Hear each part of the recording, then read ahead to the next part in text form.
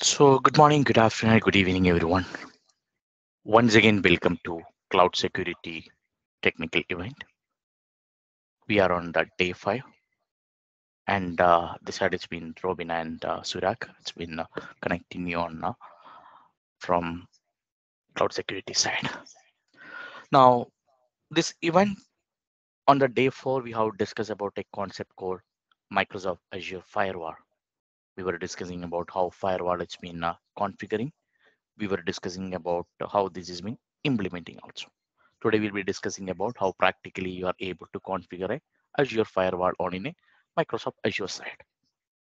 So let me take you into the whiteboard. So yesterday's sessions, we are discussing about how firewall is being practically implemented in your organization, right? So we have seen we are using a layered approach for implementing security in your organization. Considering to a VM, we understood like if you are using a VM, you have a VM is been available. This VM is been attached to a VNIC. VNIC is been attached to subnet. Subnet is been attached to VNet, and this has been connected to the external world. So now we are discussing about how practically you are applying a security on into this different layer. Because if you are seeing here, subnet is one layer, VNet is another layer. Here VNIC is another layer, and OS is another layer. So we have understood in the VNIC level, you are applying NSG. In subnet level also, you are applying NSG with the help of that. Traffic management or a filtering, we are enabling. Now we are discussing about a firewall. With the help of a firewall, you can able to manage all the incoming or a outgoing connection on in a Azure infrastructure.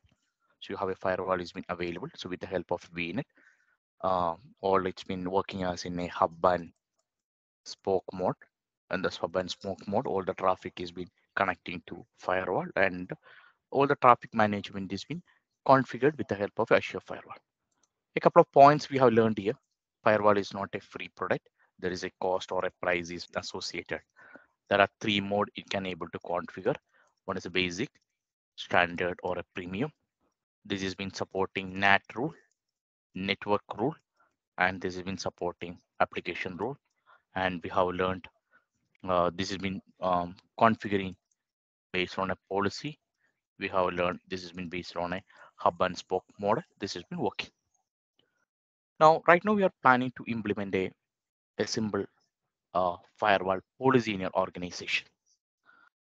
For example, like you are going to implement a VM.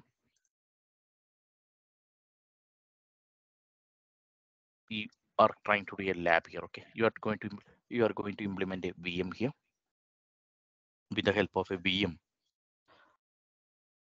Right now, this VM will be configured only with a private IP address. Then by default, all of us know. So like with the help of a private IP address, you don't have any option to take a RDP connection here, right? There is no option to take a RDP with the help of a private, because you don't have any option to enable a VPN here, right? Because VPN is not enabled. So if VPN is not enabled, you don't have any option to configure here, right? So whatever option VPN has been configuring here, you don't have any option to configure it or use the private IP address here. So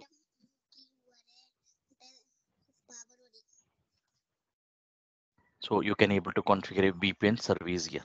So with the help of a VPN, you can able to use it here. But right now I don't have any VPN connection here. So we are trying to use a firewall policy or a firewall concept. With the help of a firewall, we'll try to see how this VM can be accessed. I'm just giving a scenario like you have implementing a VM only with a private IP address. Now we'll see how you can use a firewall for communicating to this. Let me take you into Azure portal. Um,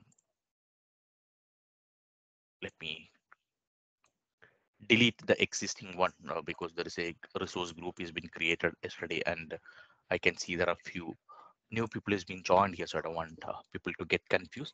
Let me clear this one, so this will help you people to understand the concept well. So just give me a second. Parallel, let me delete this one. Okay, so I don't want people to get confused with this topic.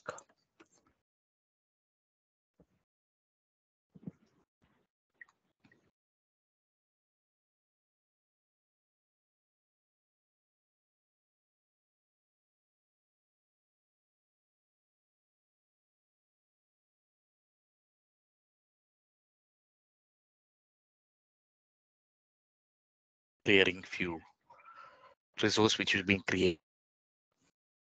So give me a second.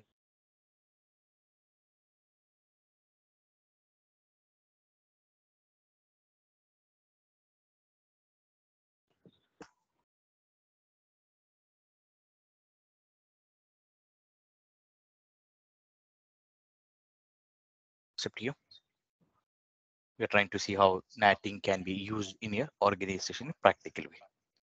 So sort of clearing some resource which already available in the portal. Let's wait.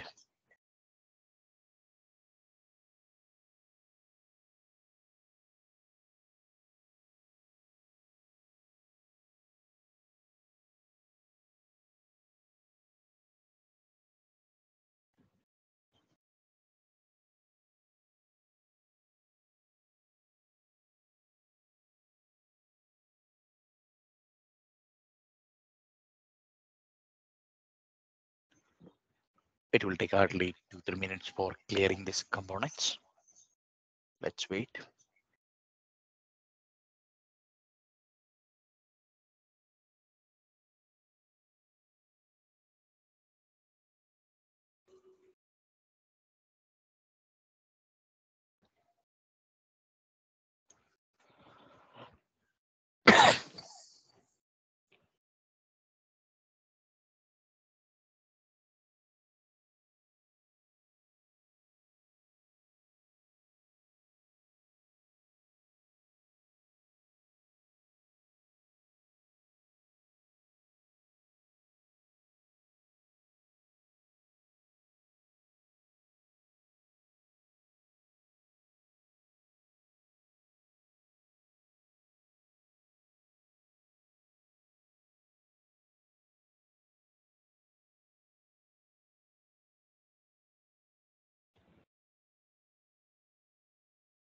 So we need to wait. We are just clearing.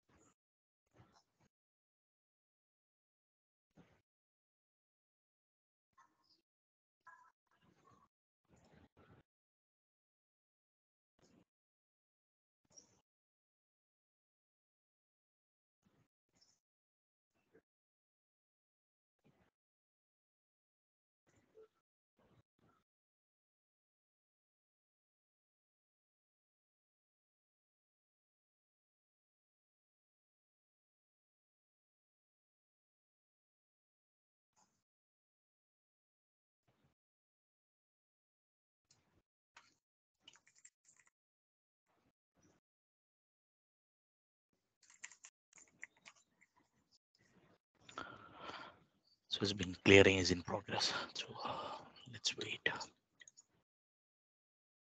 You can see still the firewall deletion is in progress state.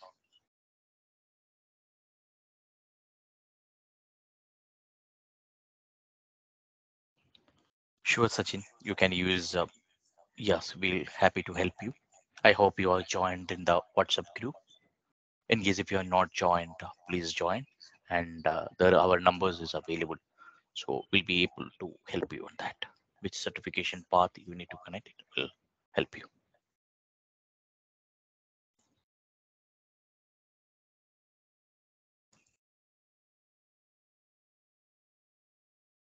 So firewall deletion, it's going to take another 2 or 3 minutes.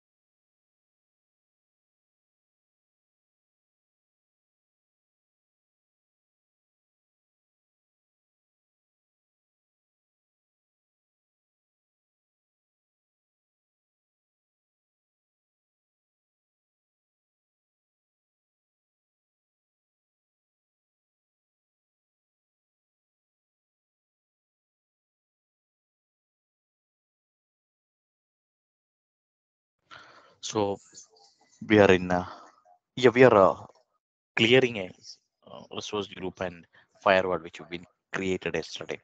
We are going to configure a natting rule here. So we don't want any uh, confusion or a conflict on the firewall. So deletion is in progress. You may be able to see on in the event activity log. You may be able to see the progress bar. So I don't have any mechanism to speed up that deletion because it's been I have or any admin can only initiate. So we need to wait.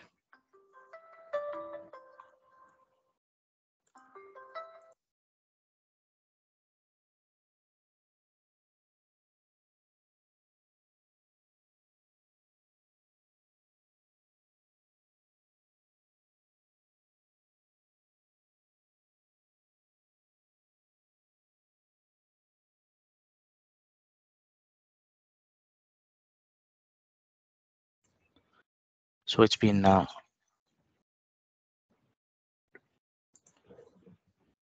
we have shared this screen here in between. I just muted my mic. Right now the deletion is in progress. So it's taking a time for completing a deletion because we have a many resources been configured here. That the reason it's taking time. Generally it will take hardly 2 minutes time maximum for deletion. This one. Oh, you can able to see the deletion is in a progress stage. The lab currently we are doing, it's been about natting. Yes, Albert, I'm sharing a screen and you may be able to see the deletion progress. Firewall Azure Bastion service, generally this will take time for creation and deletion also because there is a lot of dependent resource it's been configured on in the backend. So generally it will take some time. So let's wait.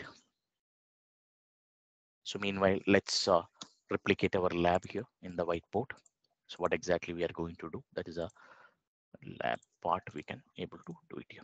So we are going to create a resource group called in East to West data center.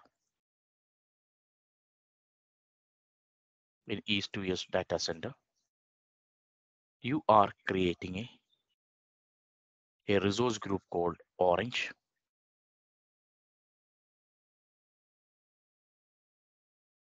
In an Orange group,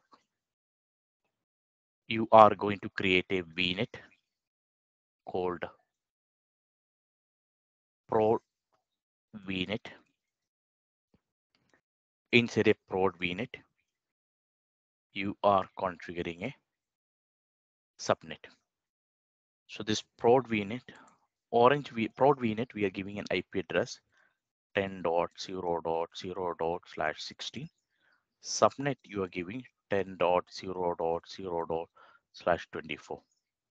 Now you will be assigning a VM here, VM1 and this VM will be configured only with a private IP 10.0.0.4. This is the lab right now we are doing.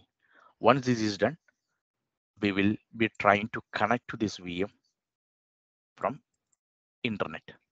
You have internet is available. That means from your location, we'll try to connect to this VM.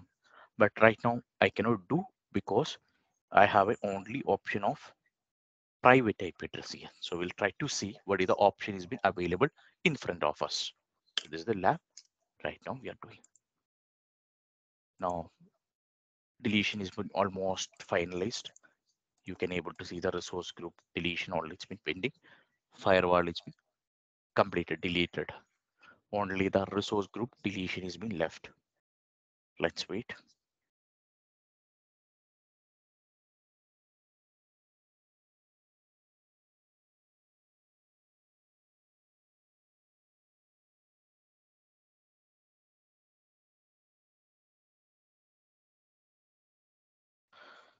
It's almost completed.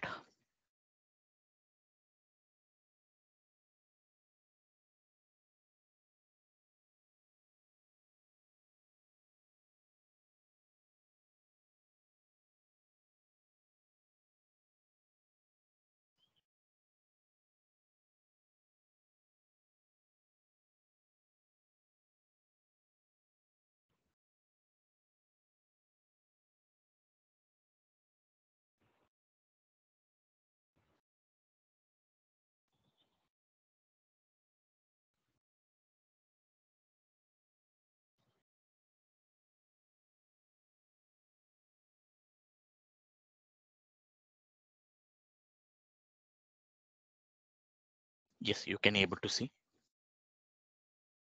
all the resources been cleared here. Now let's create a VM. I'm creating a VM here in the East US data center. So we have selected two.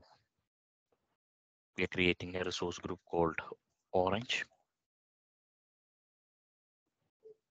VM name we are given it's been like server one or a VM1, depends upon your choice. I'm just giving it's a East US. Or let's create it in a North Europe. So let's give it in a North Europe.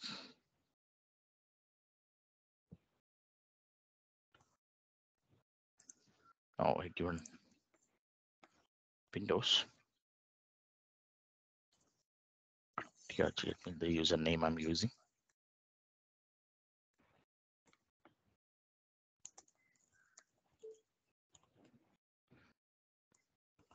I'm giving a production VNet. I given it's been like a prod VNet. I've created a two subnet here. One it's been subnet A and creating another subnet. It's called Azure Firewall subnet also. Because you may be seen like last day when you are created a firewall, there is a Azure Firewalls mandatory name subnet we need to configure, right? You may be noticed here. You may be seeing this for Azure Lab.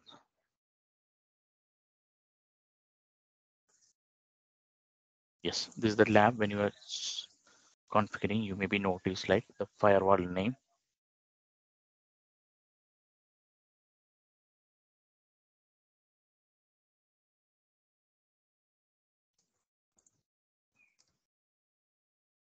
Just deleting and giving the firewall name Azure. It's giving 10.0.1.0./24 because this needs always a separate firewall.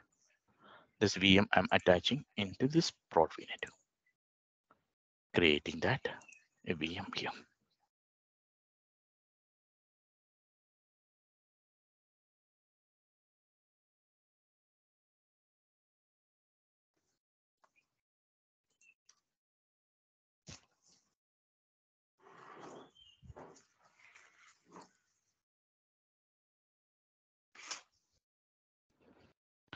Validation has been completed.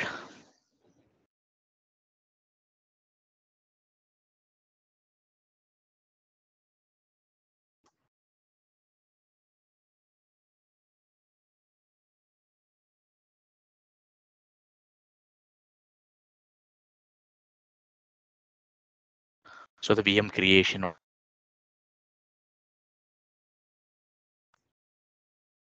you can able to see this deployment status has been showing deployment in progress. It's in a deployment in progress stage, Keba. So you can able to see there's a deployment in progress window you may be able to see on the screen, right? So right now, I hope you can able to see a screen, right? Team members, can you just confirm? I hope you can able to see a Azure portal layout window now. It's been right. Can you confirm? Is it only Keba is facing this issue? Yes. Thank you, Ken, and yeah, thank you, Eric and team for confirm. Yes, thank you. At least for 3 4 people. Yeah. So there may be some lag for seeing on in the teams. Maybe that's the reason. So we have a well. Okay.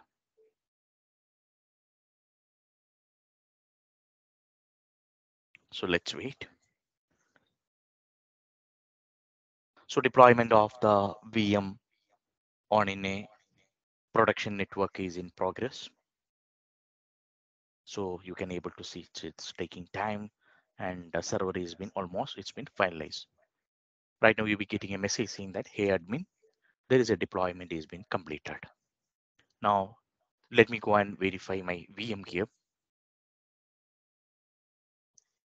You can able to see the virtual machine has been configured. It's been configured in the North Europe data center. And if I'm selecting here, I can able to see this VM has been configured with a public IP address, and this got a private IP address as well. Is a private IP address as well. So the same VNet where this has been attached, the public IP, private IP address has been received. So right now I'm going to remove the public IP address. I'm saying like I don't need a public IP address. There is a cost is involved due to some security reason.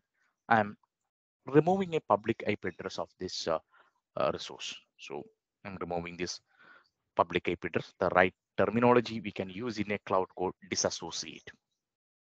I have disassociated this public IP address from this VM. Means this VM currently it's been hosting or it's been working with only one IP address, that is a private IP address. All of us are already aware of the private and public IP address concept. The private IP address we cannot use in the internet. It cannot use routable, or you cannot use a routing on an internet. In case if you have a VPN, you can use that private IP address. Now, if you go and validate the virtual machine, you may be able to see this VM currently has been running without public IP address here. Now the question is coming. Now the customer is asking how to connect to this VM. What is the option is been available, because right now I don't have any public IP address that has been available with me. Because if you are able to see this public IP address tab, right now this option is being null and there is no public IP address has been configured. So how to connect to this VM? That is a question currently we have. Now let's go back to the whiteboard here. Now we can able to go to a whiteboard. The lab so far we have done. You have configured a East-to-West data center. Inside East-to-West data center, you have configured Orange resource group. Inside that, you have created a prod VNet. It's been configured with a 10.0.16, and you may be able to see this has been configured with a subnet, and there is a VM has been created. Right now, we understood the IP address assigned. It's been like 10.0.0.4 also. Now, you may be noticed like whenever we are going to configure any VNet on in a Microsoft portal, you may be able to see IP address has been always starting with a .0.4. You take any network.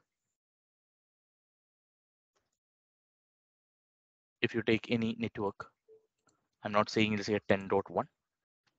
If you take any network on in a Microsoft cloud, generally this has been configured with a private IP address, right? But most of the time you may be seeing these IP address are not distributed. This is basically known as reserved IP address in a cloud. reserved IP address, because the moment when you're trying to create a VM, you may be seeing like always the IP address has been starting with a 10.0.4. In case if you've configured another subnet, there also you can able to see always it's been configured at 10.1. So always the numbers are you started with a 4. Have you noticed this one? Can you comment it on in the chat? Have you noticed this option?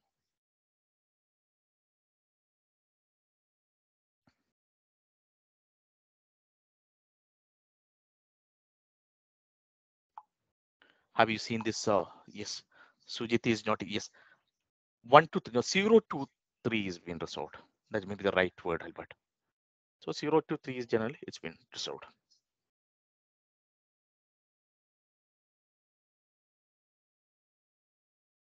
Yes. So basically, if you're seeing here, if you're taking this is basically known as a reserved IP address here. So if you take a reserved IP address here, 2 and 3 basically using for Azure DNS. One generally it is using for gateway. This is using for network. And if you take any network, 255 will be using for broadcast. So always this IP address will be start releasing from 0.4 onwards only. So from a security point of view, you need to understand where this 0, 1, 2, 3 is been missing, because many times people may think like, hey, there is some hacking happen and someone has been using this IP address. No, this basically it's been a reserved IP address. That's the reason your device or a resource or any Azure resource has been mapped to subnet is been not taking this one. Now that's about the IP configuration part here. Right now we are in a situation, right?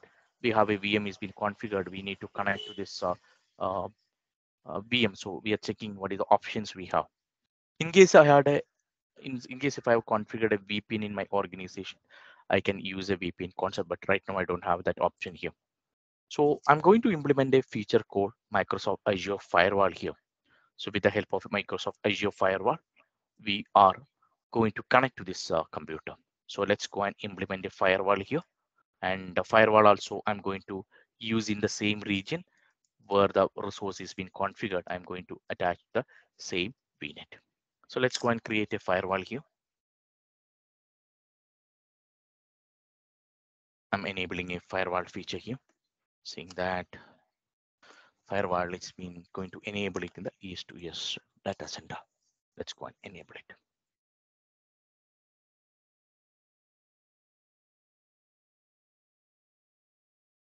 Name I given, it's been called protection firewall.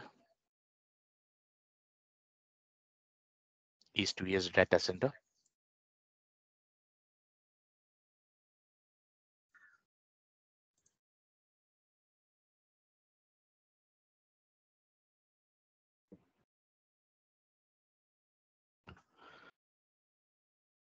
Firewall policy have been configured here.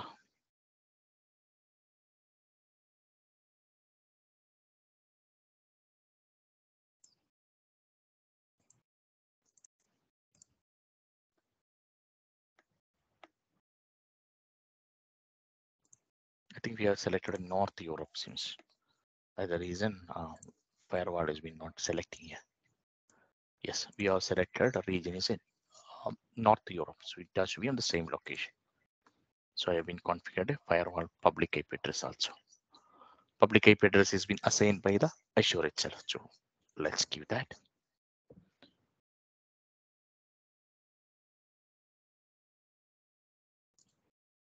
Enable the firewall here.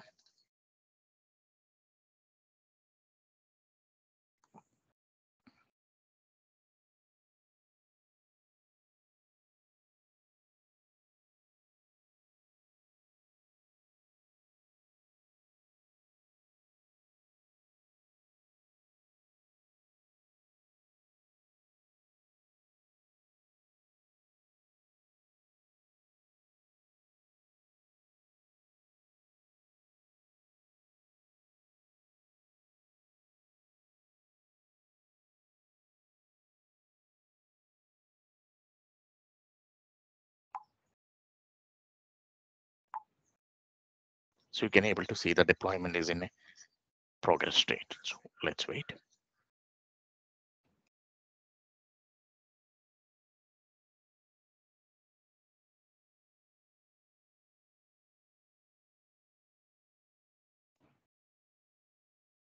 So firewall implementation is in progress state.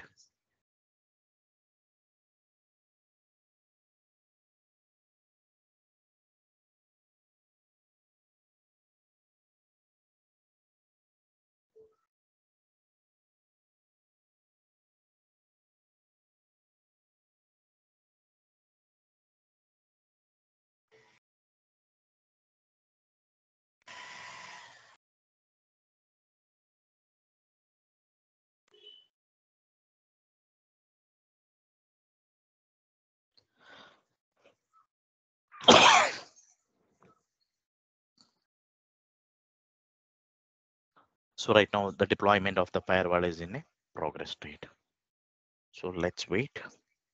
Firewall implementation, it's happening on in the backend.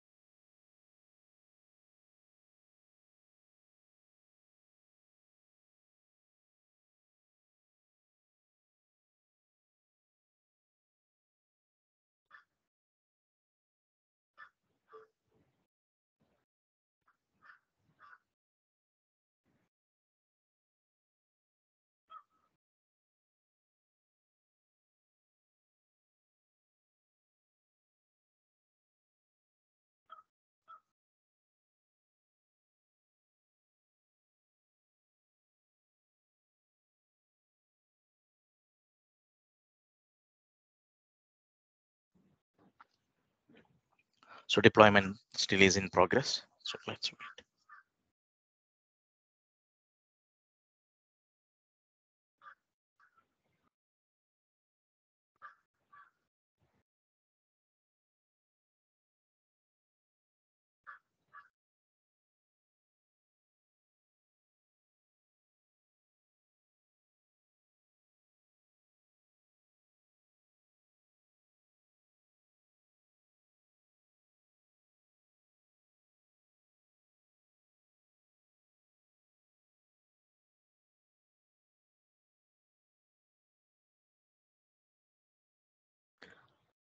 So hardly it will take a 3 to 5 minutes time for deploying a firewall, because in backend it's been attaching a VNet, attaching a subnet. So there are some backend processing been happening. That's the reason it's taking a time.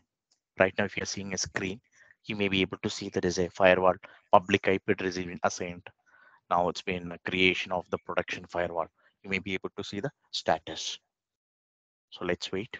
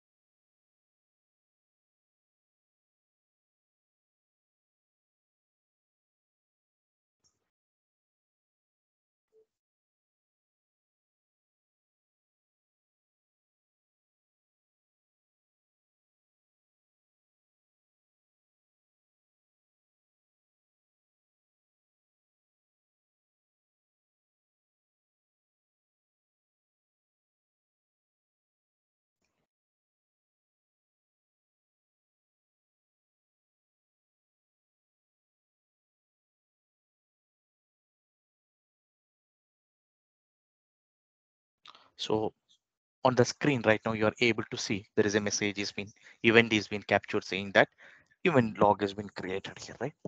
Not event log, the firewall has been created here. So right now the firewall configuration has been completed, you are getting a message on the screen saying that firewall has been deployed. Now you can go and check onto the Microsoft firewall here. There is a firewall has been implemented. You go to the firewall here. This is a production firewall has been implemented, and this got a public IP address. This got a private IP address also. Now, if you're clicking here, this got an IP address of 68.2194, and it's got a private IP address of 10.0.1.4. Now, if you go back to your whiteboard, your firewall, it's been deployed here. Your firewall has been ready here. So it has got 68 dot series here as a public IP address. It's got 10.0.1.4 as a private IP address. So this has been attached to the same VNet. So this is your firewall. And this has been connected to internet now. This has been clear to everyone. If yes, can you comment it on in the chat? If yes, and so far it's been good, can you comment on the chat window? So we can able to go for enabling a NATing feature. So all the members requesting to confirm, are we good with this concept now? Few people has been confirmed. Thank you, Oscar, Alfred, Susan, Glenn. Okay, good, good. So next procedure we are going to do Sri Lanka or a Philippines. Here.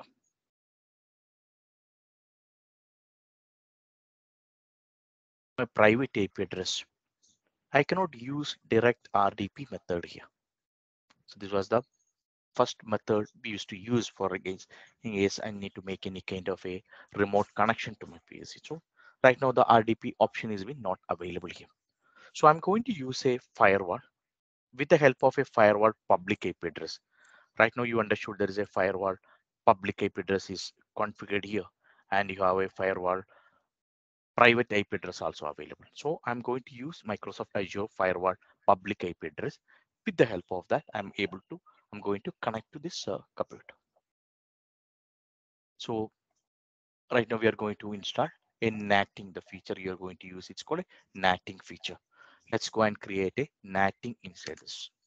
Yesterday we understood once your firewall has been installed, there is a firewall policy is being configured automatically with the help of a firewall policy. Your entire configuration has been working. Now, if you select a firewall properties, you may be able to see there is a policy tab. If you are clicking here, there is a policy option you can able to see here. So here you have a NATing rule, you have a network rule, and you have a application rule also.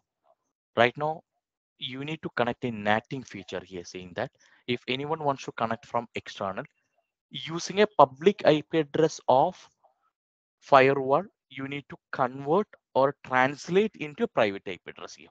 So I'm going and configuring a NATing rule here. How to do a NATing rule, we'll try to see. I'm just going clicking on a NATing here, clicking on a tool saying that rule correction saying that there is a RDP rule. It's saying that there is a rule that allow RDP connection here. So default rule I'm setting here saying that a DNAT or source NAT I'm doing here, saying that if anyone has been connecting to this VM from externally, go and translate this. So here I'm saying that RDP to my VM. Now source IP, I'm saying right now I'm connecting from Sri Lanka. So I'm just giving my, right now I've been connected from India. So I'm just giving an IP address of my laptop here saying that my public IP address, I'm just giving public IP address I'm selecting, saying that from my laptop, this is my public IP address. This is my source IP address saying that from this source laptop having an IP address 150.129.101.210. If someone has been trying to connect it here, I'm saying if someone has been connecting with the RDP protocol, go and with a protocol called TCP. I'm just giving any port number here. Okay, you can give any port number here. I'm saying that it's a Port number I'm just giving, it's been 4000, just for understanding, I'm just giving 4000. Destination IP I'm going to give is my firewall public IP address. So I have a firewall is been available here. So I'm just giving a firewall IP address here. Give me a second. Let me take a firewall IP. Let me connect to a portal here.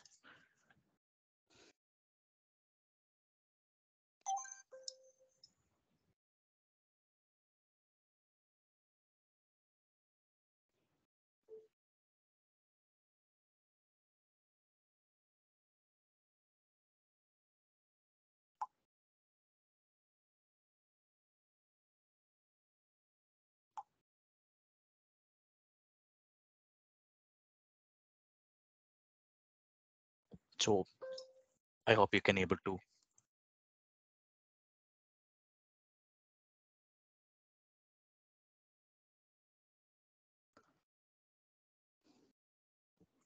Right now you can able to see here. Firewall has been configured here. Broad firewall. Take the public IP address of that VM. Public IP address is, let me copy, find out what is the public IP address. 68.214. So I'm just configured it. Go and connect to firewall. But when it is connecting or someone has been coming with the RDP protocol, go and translate, or a translate means go and connect into internal IP address of my VM. Right now, what is the IP address of my VM here? IP address VM I am translating here.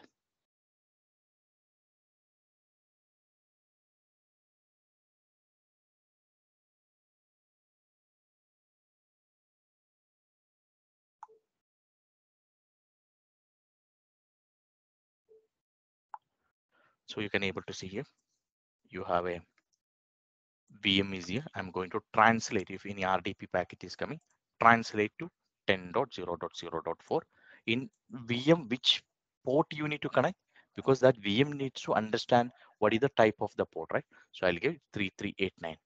So it's saying that port number 3389, saying that it's been go and connect to a remote protocol. So I'm just giving add. So we have enabled a NATing here. So a destination NAT, it's been configured.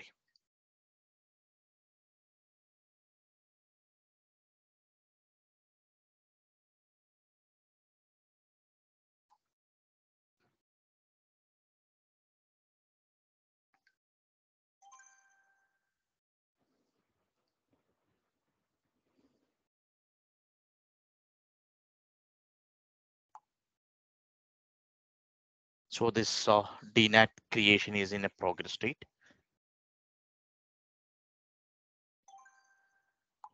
So you can able to see that it's been a progress state. It's been happening.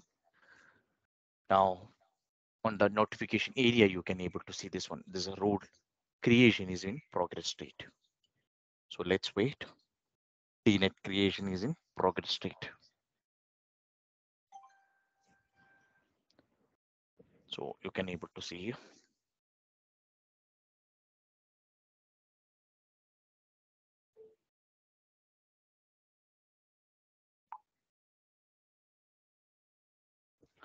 So DNAT creation is in a progress state here.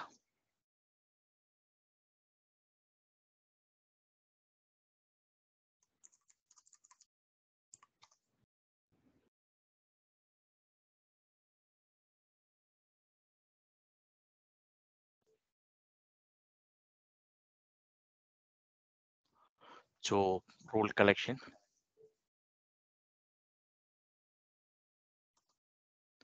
is in progress.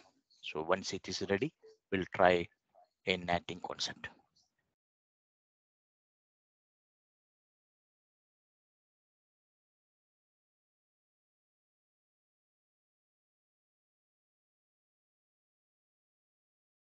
Let's wait the VM to be rule to be updated, because update has been possible.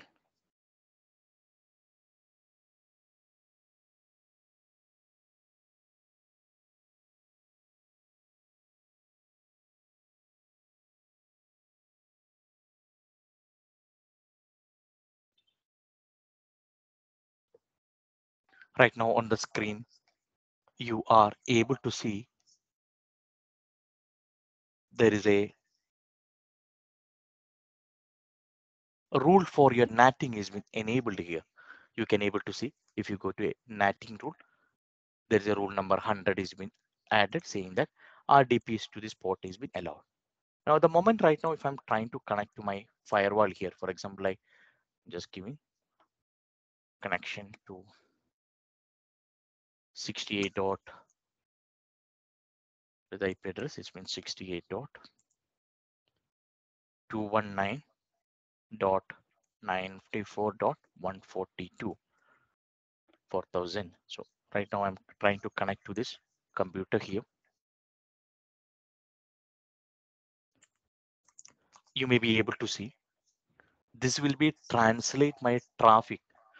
Right now I'm going to connect with the 68 dot. This is the IP address I'm using. See, I'm using instead of VM. What is the real IP address of my VM? I don't have any public IP address for my VM because my public IP address uh, was only the private, right? 10.0.4. For example, like if you go back to the whiteboard here, right now I'm connecting on my system saying that RDP screen I'm taking and saying 68 dot whatever IP address. So it will be sending a packet here. So it will reach here. So after reaching a firewall will understand this is a request for a NAT and this is a request for RDP. How what your computer will do? Your computer will using a NAT feature. It will send this packet to a real computer. What is the real computer here? It's called 10.0.0.4. This is basically known as translation network address translation destination translation here. Now, if you go back here, you have a network is been connected here, right? So let's connect it here. Let's press connect. Is asking the username and password. So right now you can able to see on the screen. It's asking the username and password.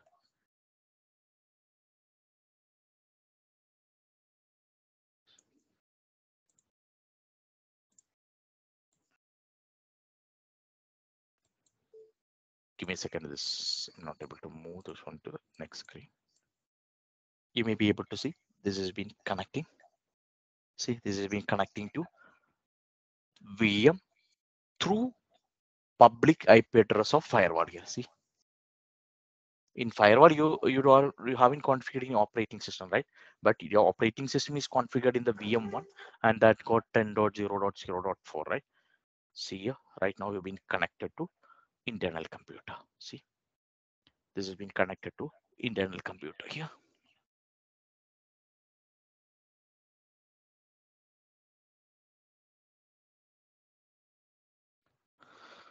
If you go and check the host name, if someone is thinking like, is it the same computer or not, you can able to see what is the host name. This has been host name is server one. What is the IP address of this computer? This got only one IP address, 10.0.0.4 here. See, this got only 10.0.0.4. You are fought on the no, that is an alpha time configured in the firewall, saying that if any request is coming on into firewall with a port number 4000, that needs to be translated into the RDP protocol 3389 of your VM. That for my identification I just enabled.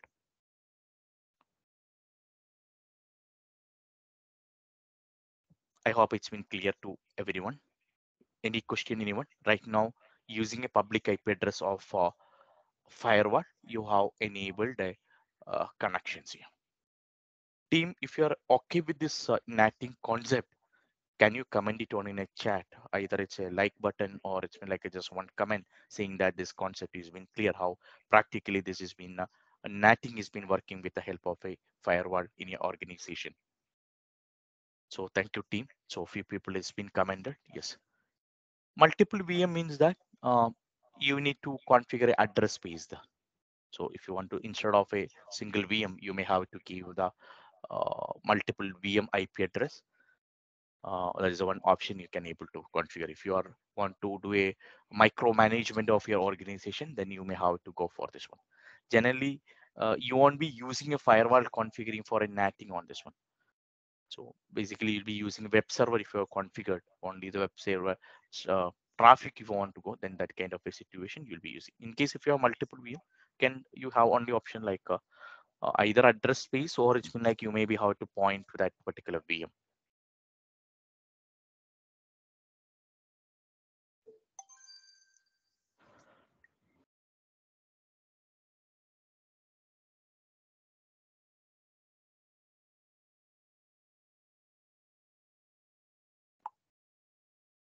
Any question from anyone?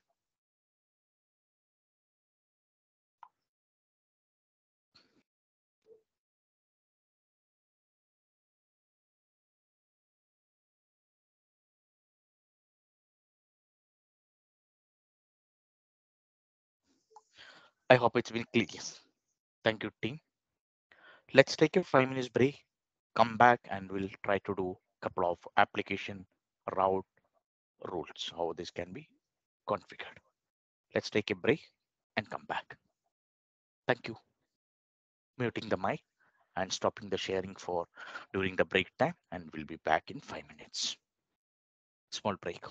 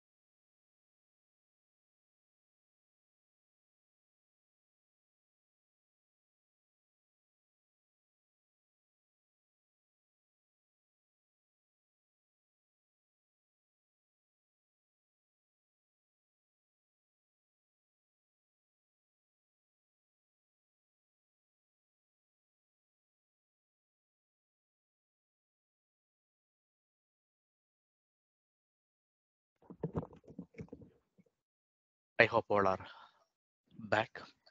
If yes, requesting you to confirm through the chat option. Thank you. Waiting the response from the rest of the members as well.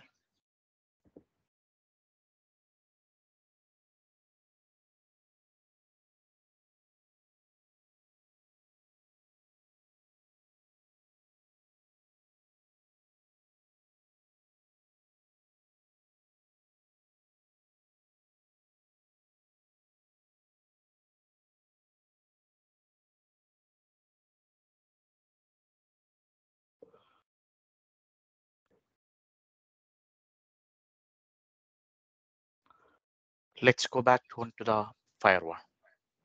Right now we have seen how firewall is been configured here, and we understood with the help of a NATing, you are able to connect to the VM.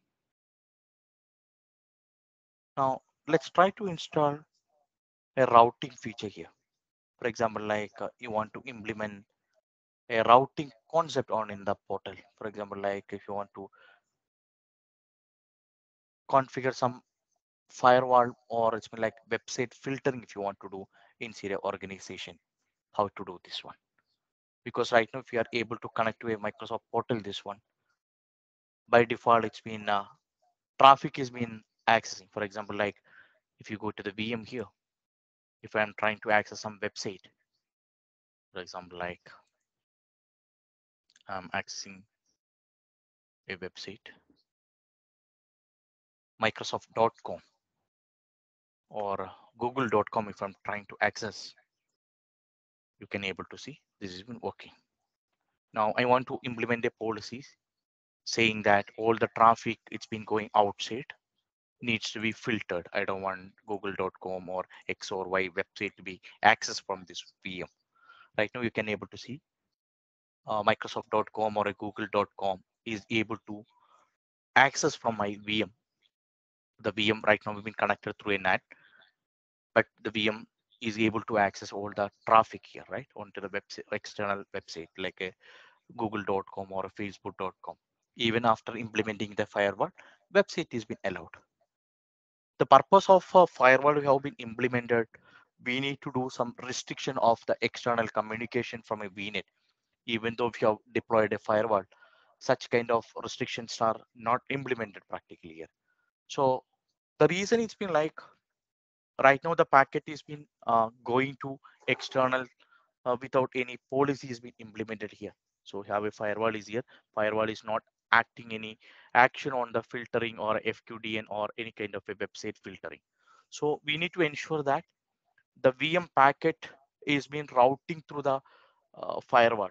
So we need to ensure that all the traffic which is been originating from the VMs which is been hosted inside a VNet is passing through the firewall.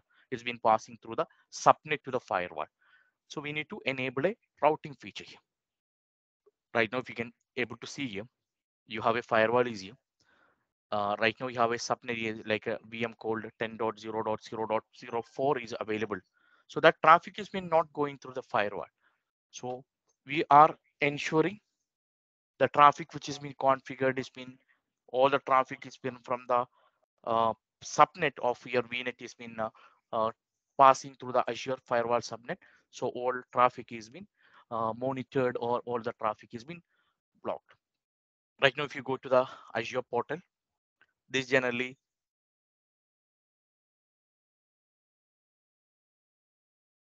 no, I'm not, somebody's called, okay, because I'm not seeing the screen, okay. So I thought it's been shared, screen is got shared. Sorry, it's been a mistake from my screen because I was in an impression or in a perception saying that screen is shared. Somebody calling, so you don't have my number, right, Susan? So, yeah. So I was in impression because I was switching a monitor and I was in impression that screen is got shared. So it was a mistake from my side. Yeah. Right now, if you can able to see here, you have a VM is being configured, and from this VM, traffic is been not passing through the firewall. Only the NATing is enabled, which allowing you to connect from external. Now, right now, I'm sitting inside a VNet. Now, if you go into the whiteboard, you enable the traffic from external to internal here, right? Right now, if you are seeing here, the traffic you enable from external to here using a feature of NATing with the help of a external NATing, or it's like a private to public to private mapping you are given. Now, my question here is, if I'm accessing from here to external, internal, outside, if I'm going, for example, like a facebook.com or meta.com or some X or Y website, if I need to do filtering, this traffic is being not going through this firewall here.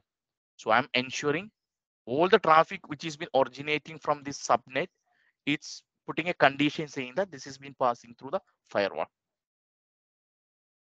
There's the condition we are configuring here, saying that all the traffic which is been originating from the subnet is passing through the firewall here.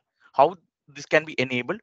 This can be enabled with the help of a feature called routing. With the help of a routing, you are configuring a subnet saying that any traffic which is been configuring here, so the same uh, traffic needs to be passed through the firewall, and the firewall will validate, and if it is well and good, then it will be gone to the external. Now if you go to the portal, I'm enabling a routing here because right now the VM is been able to access, so I'm enabling a routing here. So for doing that, you need to go to a service called route table. You can, route table is a resource here, so you need to go to a route table. You can able to go to the route table. In the route table, you will define a routing saying that this you are basically, this is known as user defined route, saying that there is a rule I'm configuring, saying that rule name is been orange. There's a look, there's a resource group. Okay, now this has been the same location, North Europe, I remember. Rule name I'm giving, this is for routing into all the traffic route into firewall. I just configured firewall route, enabled a user defined route table. It's called route table. How configured? I haven't configured any UDR here. UDR is the terms called user defined route. I haven't configured any routing. I just made a route table here. So if you're considering Microsoft Azure, basically this has been supporting three types of route. One, it's been system route, it's been supported. Second one, it's been supported a user defined route, that's called a UDR. And there is a BGP also, it's been supported, that's a dynamic route. In case if you have any VPN gateways in place, then you can able to use a BGP also. Right now, the lab, right now we are doing how to block a website. Right now, we have enabled a NATing. We are able to take a RDP of or the remote desktop from an external network with a private IP address now, with the help of a public IP address of Azure Firewall. But when after connecting to a firewall or after connecting to a VM, we understood the VM is being able to connect to the external world and all the IP address is able to access. So we are trying to block some websites. Now, if you come back to this system, routing is being enabled here. Now, if you go to the route table here, you can able to see there is a route table has been created, but I haven't configured any routing here. So I'm going to configure a routing saying that all traffic, I'm just clicking on this.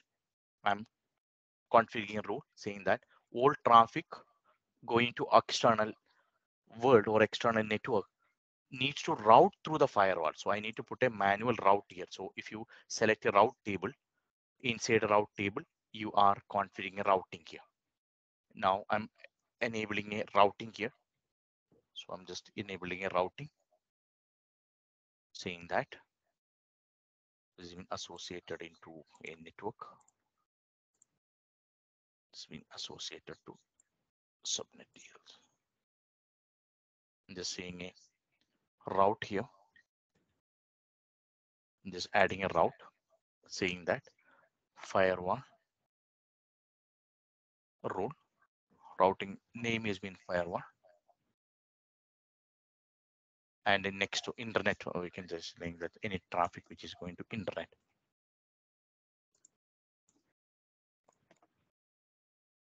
Next address is internet. 0.0.0.0. It's any IP address going internet. Internet generally it's been always represented with 0. So this will understand the packet is going to internet. My next hop, next station is going to be firewall. Here I need to give private IP address of my firewall. What is the private IP address of my firewall? Let's go and check it. My private IP address 10.0.4. I'm adding, this is my IP address. So any traffic which has been coming from the VM, my next hop is going to be with the firewall. How this is been identified? Because I have been identified given private IP address there. So I'm just enabled a rule here. We need to wait a few minutes. Now a network rule is being configured here. Now if you go to the computer here and if you type to Google or any website, you may be able to see.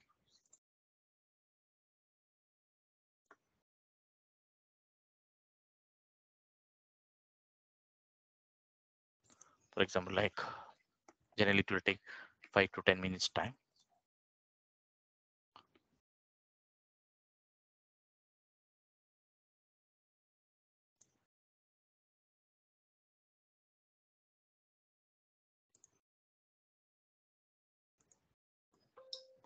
Your firewall has been attached here, so we need to wait few minutes because we have enabled the rules, everything. But it's taking some 10 to 15 minutes time for replicating. Just refresh and wait. You have configured a rule. Let's wait. This is taking, so we need to wait. Then this 10 to 15 minutes, it's been taking for applying this one. So we need to wait.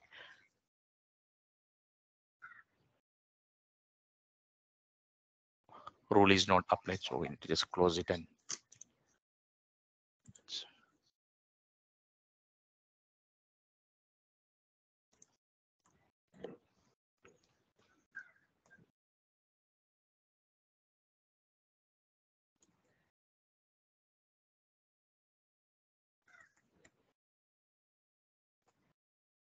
right now you may be able to see here.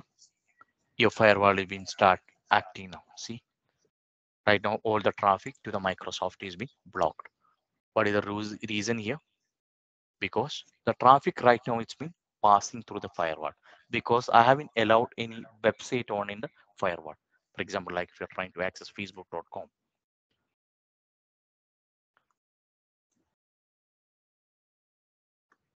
See, site is been blocked. I hope it's been clear because we have configured a rule on in a firewall saying that any packet which is going to internet, this has to pass through a firewall. So by default, firewall will block all incoming connection. That's the reason right now you're getting a message saying that your website, Facebook or Google or Microsoft, whatever site you have been configured, it's been blocked. So what is the step you have done? You have implemented a firewall in the subnet level. You defined a routing route or a route table you have been configured saying that traffic to the external is been passing through the firewall. Now this firewall is been blocking that. I'm pausing here for taking a question. If this concept has been clear to everyone, can you comment it on the chat? Now, next chapter, I'll be discussing like how to enable a website. Now, right now, all the websites are filtered, right? All the FQ, it's been based on the HTTP or a HTTPS ways, it's been blocked. Now, someone is saying like, I need to allow Microsoft.com or a gmail.com or a google.com on in a organization, how to enable that. So that is the next discussion we are going to do it. So this topic so far, it's been covered. If it is good and clear, one like or one comment or one remarks, if we can put it on in the chat window, we can have a. Thank you, Sujit, for confirming. Waiting the response from the rest of the members as well. So team, if you can take a minute for commenting on in a chat, that will give you a yes. Question: by default firewall all the internet. By default, it's been blocked all the connection to the. Once the firewall has been enabled, it will block all the outgoing connections. by default, if you are not routed the traffic into Azure Firewall by default, it's been blocking everything. But in this case, your subnet was not routing a traffic to the firewall. That's the problem. In case if you want to do a whitelist or a block, you can able to do it, Abhishek, here. So you can just go to, in case if you want to configure a particular IP to be blocked, you can go to the same firewall policy. In the firewall policy, you can enable a rule called network rule. In the network, you can able to go to a network rule. Here you can add a block IP address. For example, like one IP address to be blocked. You can give the source here. See, for example, some particular IP to be blocked. You give a block here. Source you can type it here. Instead of rule collection here, you put a condition deny. So if any communication is coming from that IP or a port or a IP range, this can be blocked here. In the source address, either you can give a source single IP address or the entire network to be allowed. You can able to give that entire range. So this can be able to block it from here. So in case if you are basing IP block, that will block IP address completely from that this one, any from the all application or a port it's been coming from the, it's been blocked from the clear.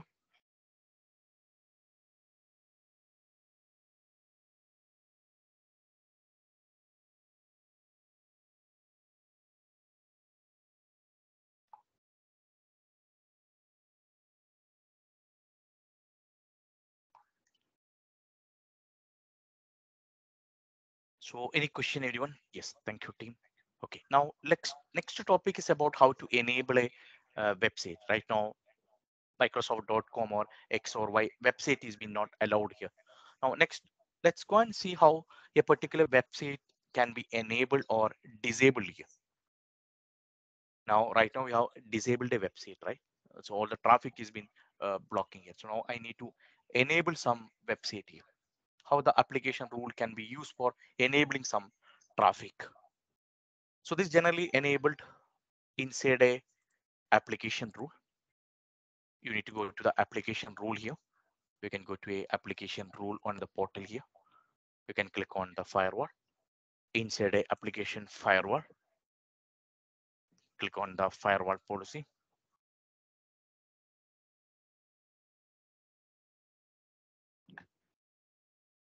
Firewall policy you can able to see here. Click on the application rule. In the application rule, you adding a rule here. You're adding a rule here. I'm adding a rule saying that allowed website, and some website needs to be allowed to me. Allowed website. Okay. I'm saying application rule. I'm configured a rule here. Any range here. I'm saying that rule collection is been application rule. Saying that source, for example, like Microsoft website to be allowed from that VM. I'm saying like Microsoft site. So what is the source IP address of this computer? Let me go and check what is the source IP address. It's been 10.0.40. I'm saying that from this computer, if anyone has been connecting with HTTP or HTTPS with the FQDN, what is the FQDN we are using here? It's called www.microsoft.com, right? What was the website was working? For example, like I need to allow Microsoft.com. Microsoft.com is the website I need to allow. I'm allowing here. Microsoft is allowing here. So I can just add it here. Microsoft.com is being allowed. So here you can able to put a condition whether to be allowed or a desire. So you can put a condition here. Now I'm just adding a rule here saying that from that particular VM, if in case if you have more than a one VM or from a complete network range, some HR or some particular website to be allowed, you can able to configure that also. So that also it's been possible, like in case if you want to configure any computers to be.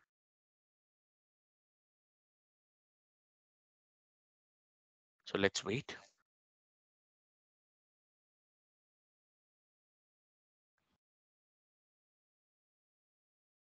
Now, application rule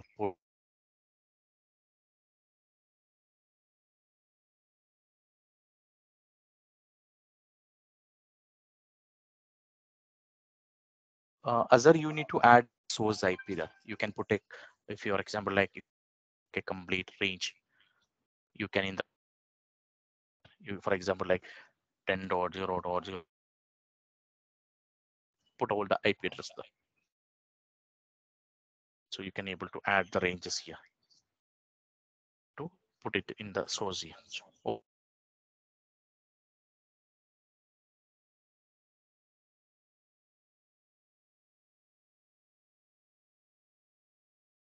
okay, here you can able to add it.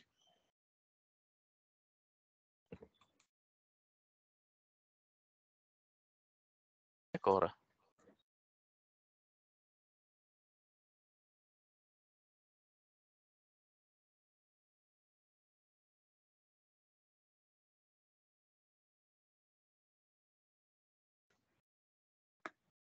hello, hello.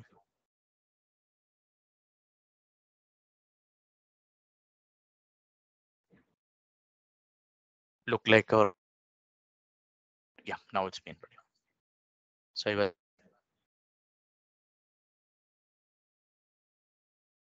in case if you want from a block IP address, you want to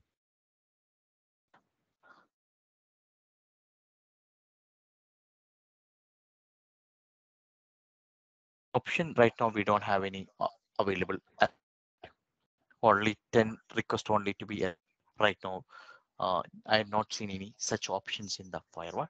Let me be implemented in that way in a policy. I'll find out. Right now, I haven't seen any. It's been allowed. I'm not seeing any such kind of option is been on the portal.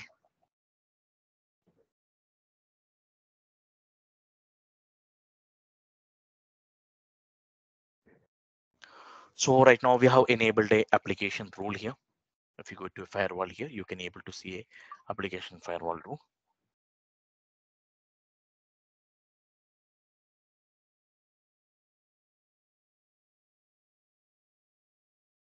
In the firewall rule, you can able to configure. There's a website has been allowed.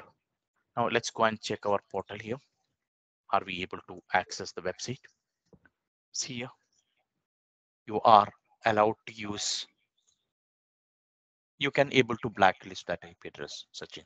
You can put in a condition here. Right on the screen, team, you may be able to see Microsoft site is been allowed here. So you are able to access. Now the parallel if you are trying to access any other website, see facebook.com has been not working. All other website has been completely blocked. Only I have allowed Microsoft.com with that. So Microsoft site is been working here. So this is the way generally your firewall rules are it's been configured on in a Microsoft portal. So based on the customer requirement, you may be able to do FQN filtering or a tagging.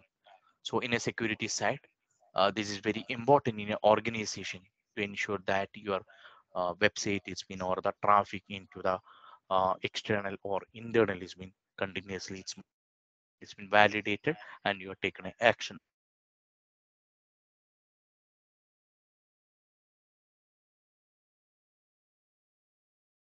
to block. Yes, you can able to put in a condition, Sachin, saying that there is a whitelist or a blacklist you can able to do. For example, like if you are taking whitelist case, I'm just giving a whitelist case like uh, there are some, normally there is a load balancer or a web app or there is a commonly used website from an external world, you can able to whitelist it. For example, like Azure load balancer or Azure, if any Azure resource is using a static public IP address or any application rule, if you want to configure that, you can able to give a application rule whitelisting. I'll be giving a Azure commonly used Azure public IP address list so that you can able to whitelist in the portal. In the WhatsApp group, I'll upload that commonly used IP address from the Microsoft that you need to ensure that you can whitelist is the blacklist. Generally, it's been coming like in case if you want to configure any kind of a blocking or a denial, if you want to configure, then you can able to go for blocking that. And you maybe notice one more tool on in the portal that's called Azure Firewall Manager. For example, like in case if you have a multiple firewall, it's been configured, it's been very difficult for you to go and individually manage a firewall. So this can be managed in a centralized tool that's called a firewall manager. Here you will be able to find out what are the type of the which VNet is been currently it's been protected. Is there any kind of issues you're facing, or in case if you want to configure any kind of a policies, everything you can able to manage from here rather than going individual firewall and configuring. So all firewall management can be controlled or it's been managed from with the help of a firewall manager. So this will help you. It's a security management service. This is basically using for managing a centralized security policy, or in case if you want to configure any kind of application or a network or any kind of a route management for your cloud-based solutions, then you can able to go for this one. So this basically simplifies uh, centralizing your network or a whole level of a rule or a whole kind of a filtering across the multiple Azure firewall instance, because you may be using a multiple regions and each region you may be having a individual firewall is been configured. Now rather than going and checking a firewall on each region, if you have implemented firewall manager in your organization, you can able to manage multiple firewalls. So you may be knowing the continuously changing rules. It's been difficult and so on each region. So this can be centralized, can be monitored with the help of firewall manager. Now coming on into the couple of points. Once the lab is over, this is very, very important. Ensure that you are deleting your firewall, because you need to, because in case if you're deploying any resource, the cost is involved. So especially the firewall rate is been bit high. So ensure that once your lab is over, you have deleted that resource. Second thing, when you deploy any firewall, your VNet and firewall try to configure it on in the same location, because the resource group and firewall also needs to be on the same location. So with that point, I'm concluding firewall topic and a couple of links I'm pasting on a chat. This will be a additional learnings for you. This will give you some documents about the firewall configuration. Right now, I'm giving a link where you can learn more or review about Microsoft Azure Firewall. Right now, I'm posting about Azure Firewall documentation link. So this link request everyone to bookmark it. You can able to bookmark. Right now I've been pasted Azure Firewall documentation. This is giving you a complete details about Azure Firewall. And let me give you a handout also. Handout link is in the second one.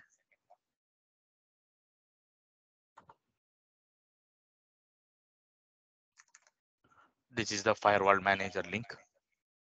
You can able to use the Firewall Manager link here. So this is the Firewall Manager. So these are the three resource, or these are the three material you can able to use in case if you want to learn any further studies on the firewall side. Request everyone to bookmark this page. This will help you to manage your um, help you to understand about the firewall. Now let me go for a assessment. Now let me post a quiz. This is the first question for you today. Let me paste it.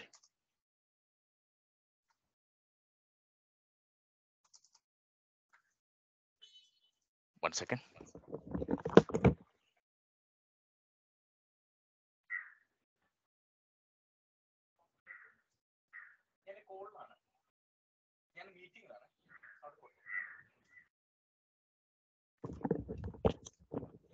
Sorry, I just got a query.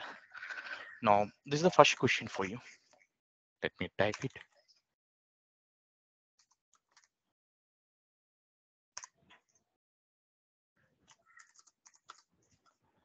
Let me type a midway quiz for you. This is the question for you today.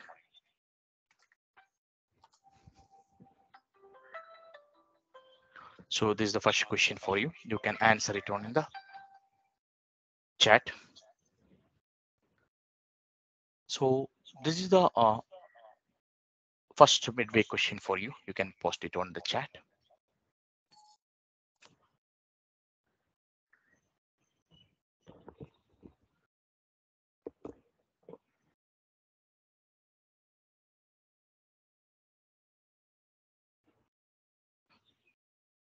I request all the members to participate this one. Read the question, take your own time. Just try to evaluate yourself, okay, rather than just copying here. So ensure you have completed this self study. Just try. You may be not able to answer it right answer on the first attempt, but at least try to familiarize with this question, because generally if you know you're going for AZ500, you may be getting this kind of a question. So let's wait. Let's try for answering this one. Don't worry if the answer has been right or wrong. That's the second thing. Attempting is the first thing.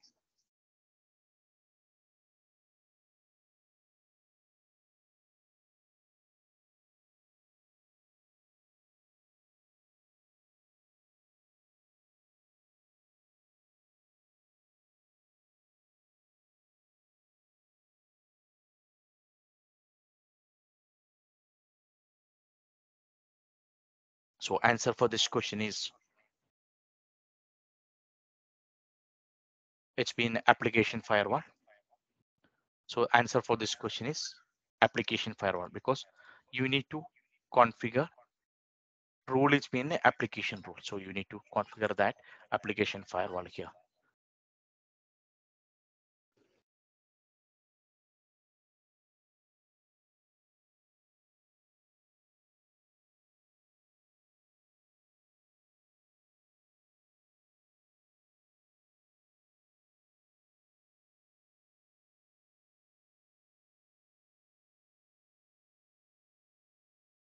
Right now, the answer for this question is, correct answer is for this question is application firewall, because application firewall is basically doing a filtering. So I'm happy that almost everyone has been posted. It's been configured. It's been a application. Yes, right one is the application firewall. Now let's go for the second one. This I happy that you are able to answer this question. So what is answered has been posted right answer. So this is the next question for you. Let's try. This is the next question for you.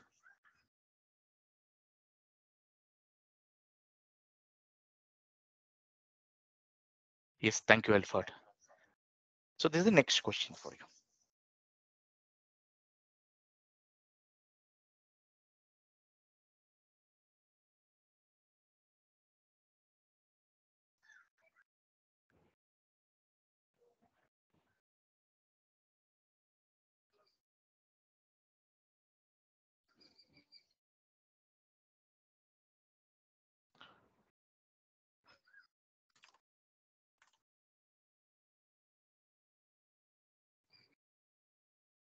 No, you need to read the question, everyone. So one person made a mistake and everyone is making the same mistake. Wrong, wrong, wrong. Answer is wrong. And so the answer for this question is wrong. So try everyone. Whatever the first question is posted is wrong. It's not C. Okay. This is the helpline. Okay. Answer is not C. Now everyone is typing A and B combination. We have question. Super. So answer for this question is like the question. You just go through this question again. The question was asking which of the following it's been study about public IP address. So the answer it's been like it's basically assigning static IP address per here. You may be seeing like the moment when you are assigning an IP address, it is a static public IP address is been assigned to your firewall. You may be seeing like Azure firewall it's got a public IP address and you got a private IP address. You may be notice public IP address for the Azure firewall was a static. So answer for this question is answer B. So answer B is the right answer for this question. So with that note, so we are concluding and we are certifying all these people attend this today's training is firewall masters now. So thank you team. It was a nice discussion on a firewall. So we tried to cover a couple of case studies and finally we done an assessment also. So thank you team. It was a nice discussion on the firewall. Now next topic is we are not concluding training. Okay, we are concluding only firewall portion. We are moving to the next topic called Azure DDoS. You may be able to heard about a concept called DDoS is the concept. So a few people thought like a thank you and waiting for the certificate. No, we are not concluded the training here. Okay, we concluded only the firewall portion. So Alfred is saying like a thank you very much, happy weekend. I think Alfred is in a weekend mode. So right, Alfred, and Abhishek also. It's Raj. So Raj also. So like it's on few more hours. Okay, Alfred. It's actually that it's almost a week we've been connected.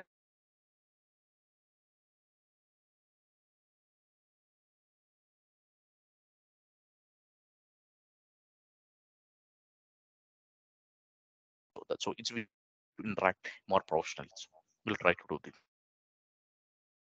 connected and please join. We have election vacation, so it's okay. It's in a good mood. Okay, so Sachin is planning to. I think it's not. So be it after the DDoS second. So we'll be discussing. We'll try to.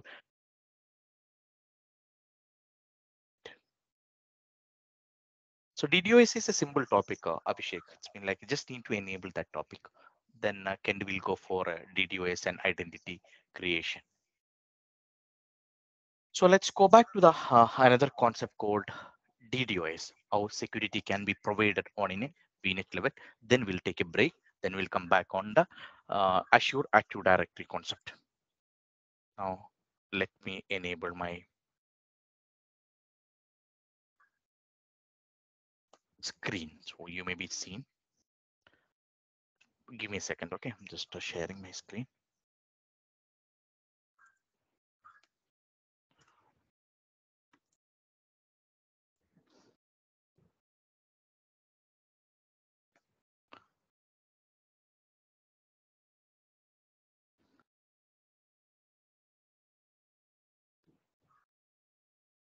Just making a Azure DDoS.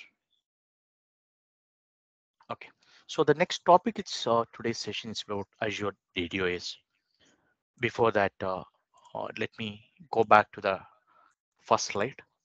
We were discussing about how to make a platform protection, and we have seen this defense in depth screen. So we have seen how it's firewall or a VPN, or it's been like how it's been providing the security here. So next topic is about how security can be provided inside using a DDoS. So next topic name is called Azure Security with the help of Azure DDoS. So you may be heard about a DDoS attack in your normal operations.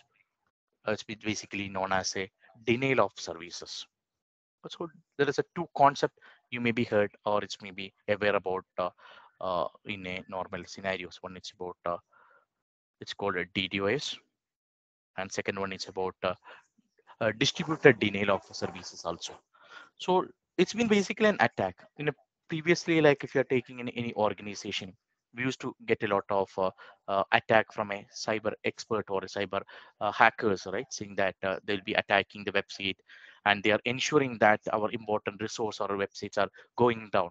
So they will generate a traffic and ensure that your website, which is being hosted on in the internet, is not able to handle that load, and your resource will be going with the auto scale mode, or more node will be added, and finally will be netrable. So DDoS was the one of the attack previously or it's in the past was happening, because if the attack was originating from one location, previously this was known as a DOS attack, so denial of a service.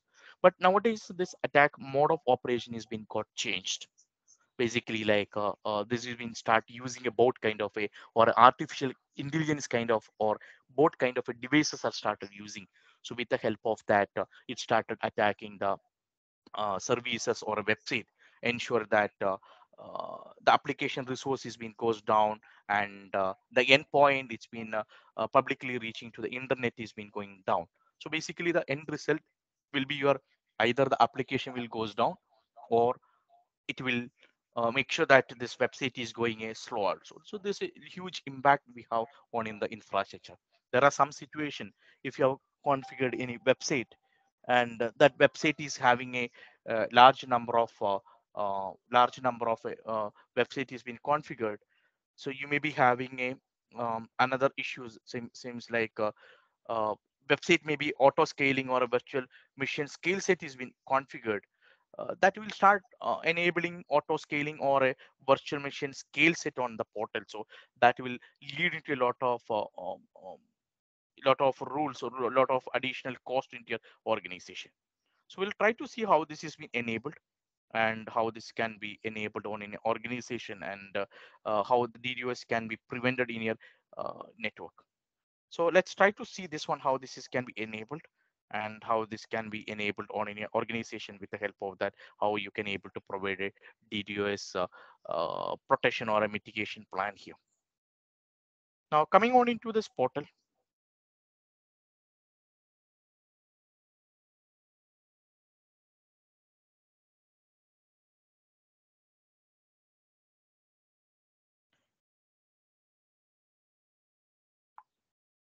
give me a second.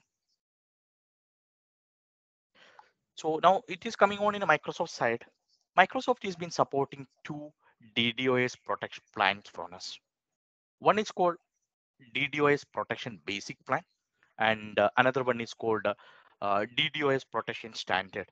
So generally all this kind of a layer attack or it's all this kind of issues is being mitigated with the help of a DDoS protection features, which is being enabled on in a Microsoft. Now if you take any VNet or any uh, VNet which is being configured in Azure, by default Microsoft is supporting two plan. One is a DDoS protection basic. There is a one plan it's been supported. Second one, it's been like this is been supported. Another one is called DDoS protection standard. Also, there are two plan. It's been supported. One is a basic, and another one is a standard. Also, now protection basic is been a free of cost. You don't need to add anything. You don't need to pay anything for this protection basic. By default, if you're taking any Azure portal, by default, this has been enabled in all devices. So by default, if you configured any VNet, by default, it's been by default this has been configured in all the VNet. You don't need to enable it separately. By default, this is been enabled in all the VNet. So by default, you don't need to add it, this one. There is no extra cost is been required for this one. Basically, this has been enabled on all the computers. So you don't need on the portal. So you don't need to have any kind of a you don't need to enable any extra DDoS protection plan on a basic one, because basic is by default. Whenever you're creating any VNet, by default your VNet is been configured here. So by default it's been configured on in a portal. So you don't need to have any um, configuration to be enabled from your networks. By default, if you're seeing on in a portal, by default it's been configured here, so you don't need to enable anything on in the portal here. So by default this has been enabled by default, so automatically this has been created as part of the installation. By default, automatically this has been enabled in a Azure platform. So so by default this has been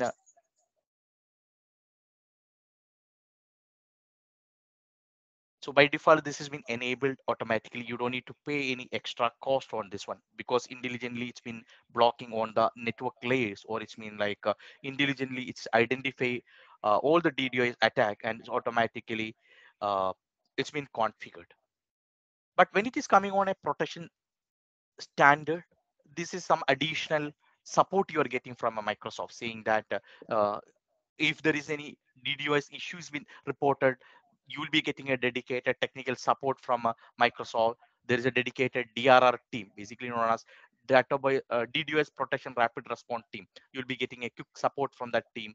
If any website or any server is been down because of a DDoS, you will be getting a credit point also. That's basically known as, you'll be getting a cost guarantee from Microsoft. If any attack is resulting any kind of a scale out option, that will be giving a guarantee, cost guarantee, saying that Microsoft will be giving you a guarantee, saying that if in some your website is going wrong, you will be getting a service credit point from the Microsoft.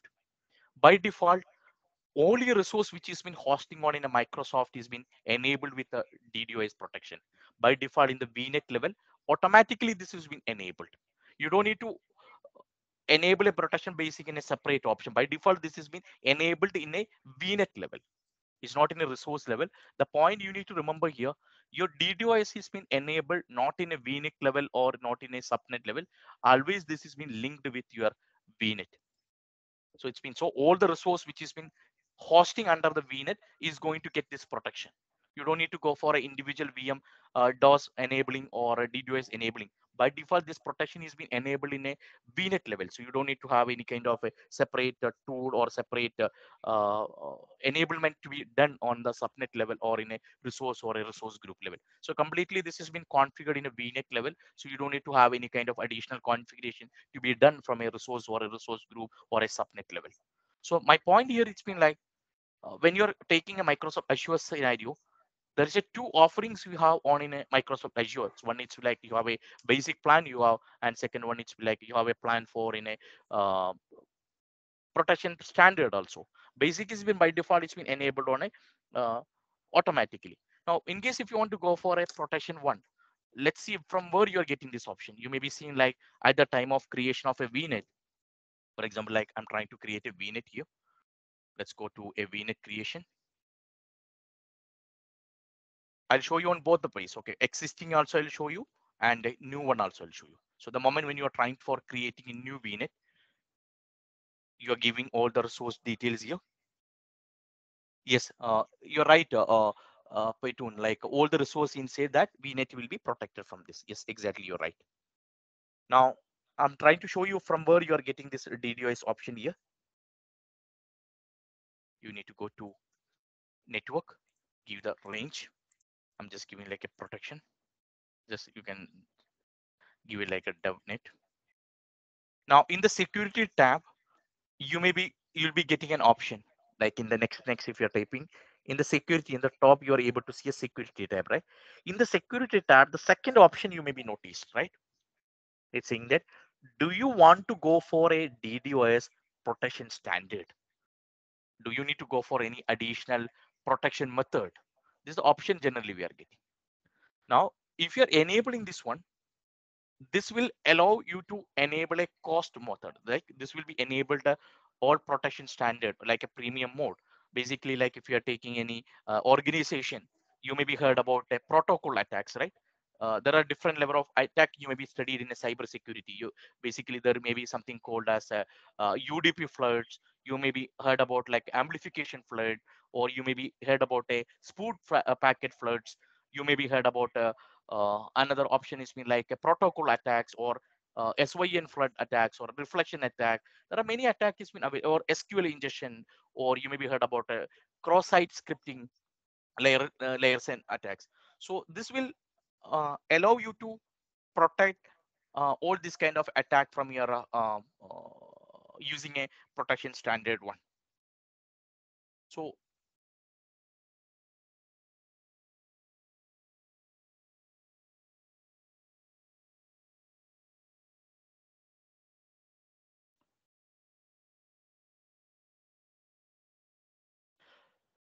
now coming on into this portal or into the DDoS one. So this is the place you are enabling your DDoS protection standard here. So here you can able to enable this protection features. So whether you want to go for any kind of a protection one, you can able to protect it. So you can able to additional protection layer, like in case if you want to go for any kind of a adaptive tuning or attack analytics or a metrics or alert or multi-layer protection you want, then you can go for this protection standard.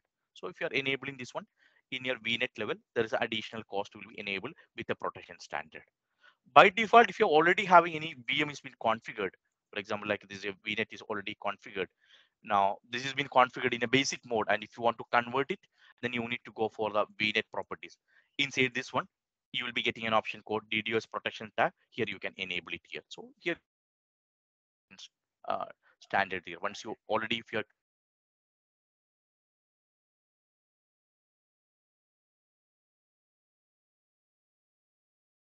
protection standard, this will be protect or malware protection will be protected from this one. of a DDoS is being protected with the help of a Windows Defender. Is being enabled inside Microsoft DDoS one.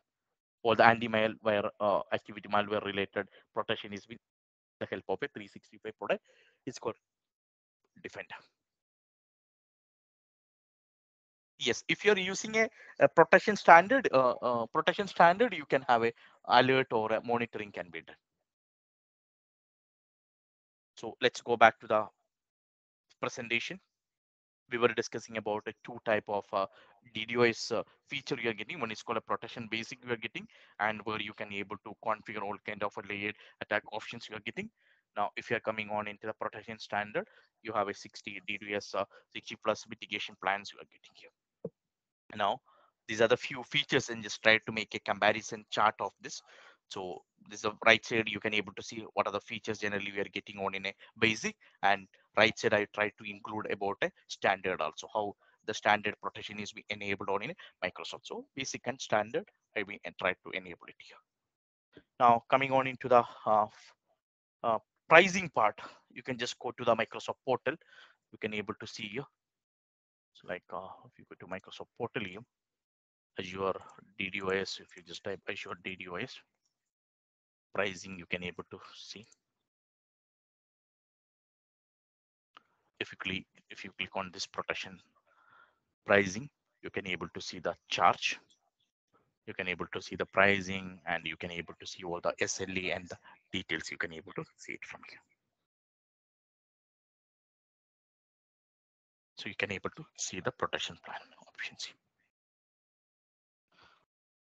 Now, with that note, we are ending the DDoS part. At least you got the concept, like there is a DDoS option is being available on the Microsoft portal. So with the help of that, you can able to uh, protect your DOS or a DDoS attack from the internet. If you're good, can you just comment it on a chat? I'll be sharing the handout of DDoS in the group. Okay, so I'll be sharing the documents about DDoS. So next session is about identity management, how the user account is being created, and how role-based access control can be done, or identity management can be done on in a Microsoft portal. So next topic is about identity management. So we'll take a 10 minutes break, and we'll come back and we'll be moving on into the identity management. Now almost 2 hours now. So let's take a 10 minutes break and come back, and let's move into the Active Directory concept. Thank you.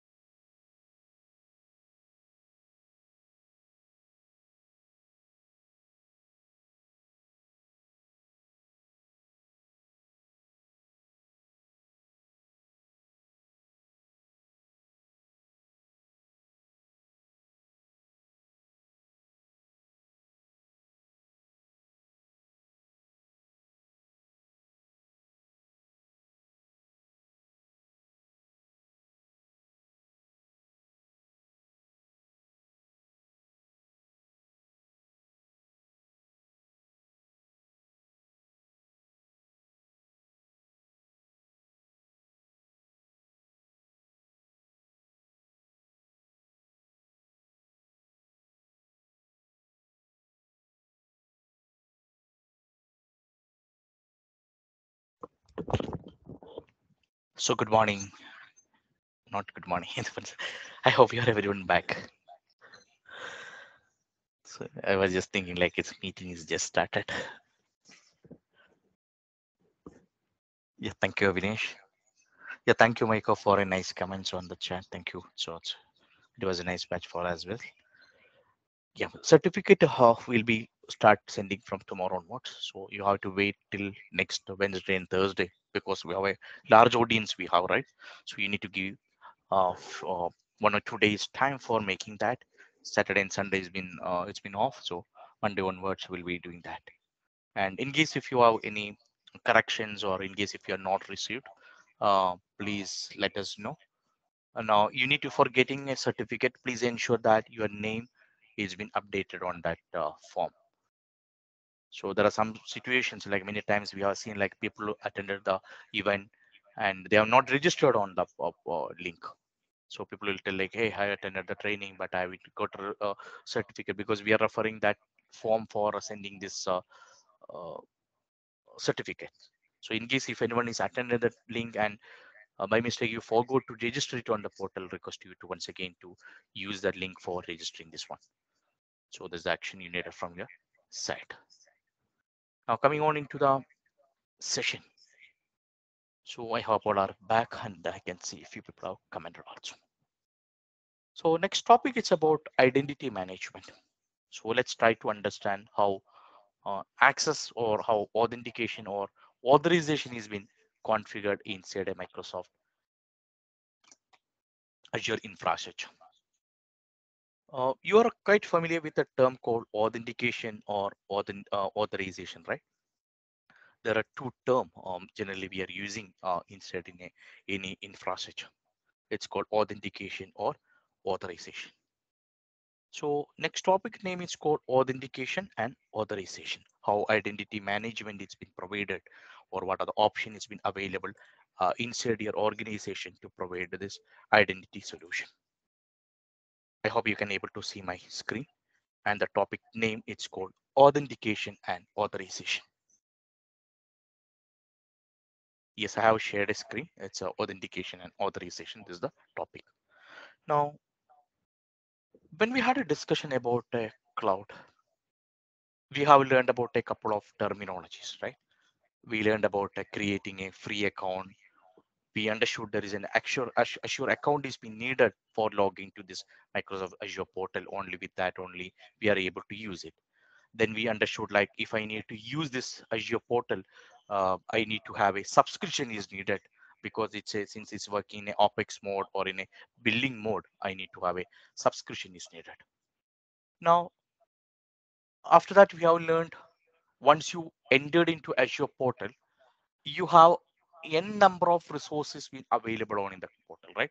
You may be seeing like you have a firewall, you have a DDoS, you have a virtual machine, you have a storage account, you have a VPN, you have a database, you have n number of resources being available. Now you think a scenario, you are working for an organization. There you have a 5,000 users are available. Now everyone got an account, they are connecting to Microsoft portal, and if they are making any change or any unwanted mistakes on the portal, that's going to affect the entire organization. So right, so the moment when you are logging to Microsoft portal, first thing it's been like it's been validating your username and password, right? You are typing a username and password. With the help of the username and password, the first step is happening, it's called authentication, right? It's been happening, it's called authentication. It's validating this one whether you are able to enter into that system or whether you are able to enter into that uh, portal is been validating, right? Whether the username and password is been able to use inside your organization is been validated with the help of a concept called authentication. So authentication is nothing that moment when you connect portal.azure.com, the moment you are typing like a portal.azure.com and entering the username and password, it's checking whether the username and password is been able to use inside that. You may be seeing like if you type a portal.azure.com or PowerShell or any of the tool, The first action is been like you are getting username and password windows you're getting, right? So the first validation is been happening on authentication. Who is doing this authentication? Whatever username and password it's been able to use, or whether this username and password has been valid, or whether it's been protected, it's been validated with the help of a concept called authentication. Now once it has been authenticated, next course of action is going to be your authorization. Once you authenticated, you have 100+ resources are available on a portal. Now it's getting a message whether I'm able to access, or whether I'm able to, or am I authorized to access the resource on the portal, right? You may be having a 100+ resources being available here.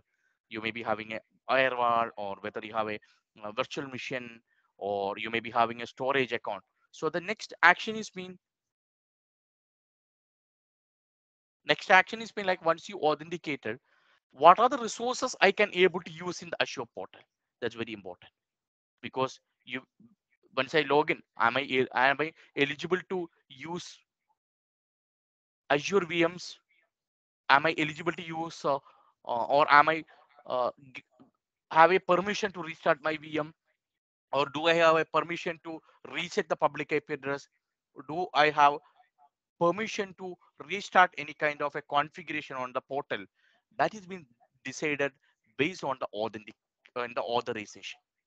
Has been completely there's a two concept we are using. One is called authentication, and second one is been using a concept called authorization. With the help of a authentication and authorization is working. Now who is doing this authentication or authorization? This is being done with the help of a concept called active directory. The concept generally we are using is called authentication, or authorization be handled by active directory. So end of this session, you need to understand authentication means that it's a provision, or it's the process of validating your credential. The moment when you give a username and password, it's been validating whether you are able to access, or whether you are uh, allowed to enter into the system. It's been generated by this one.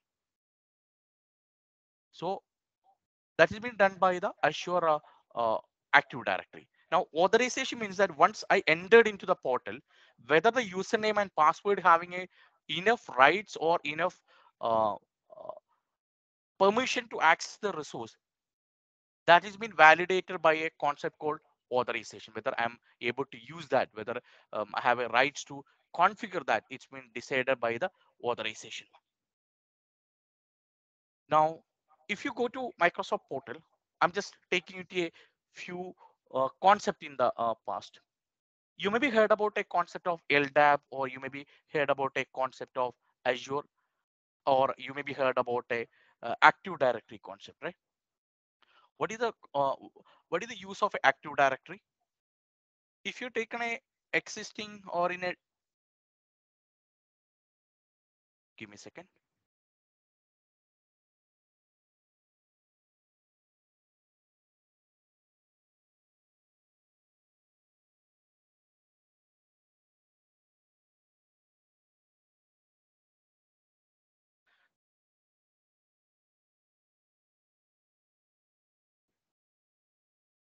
Now, when it is coming on in a, give me a second.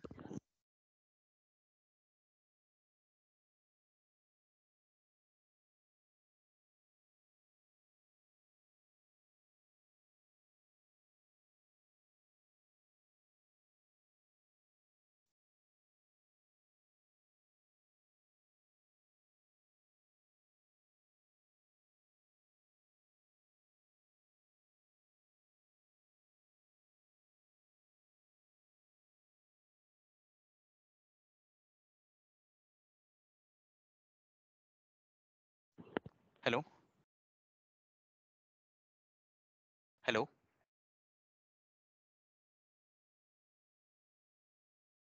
Am I audible? Am I audible? Yeah, thank you. So I was discussing about a concept of LDAP, or a Active Directory. You are already aware about how Active Directory was working in the past, right?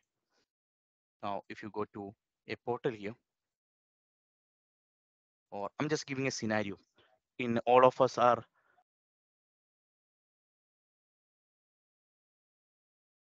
all of us are using a concept of directory, right? So you can able to see here, there is an active directory or it's been like a domain name. Generally, we are using for entering to a laptop. Now, if you take a existing infrastructure, now if you go to a domain scenario, you maybe heard about a two concepts in the past. One is called work group or a domain. You may be familiar with these terms, right? Work group and domain. Work group and domain. These are the two concept has been available in the past, right? Can you comment on in a chat? What is the difference between a work group and a domain? Can you comment it on in a chat?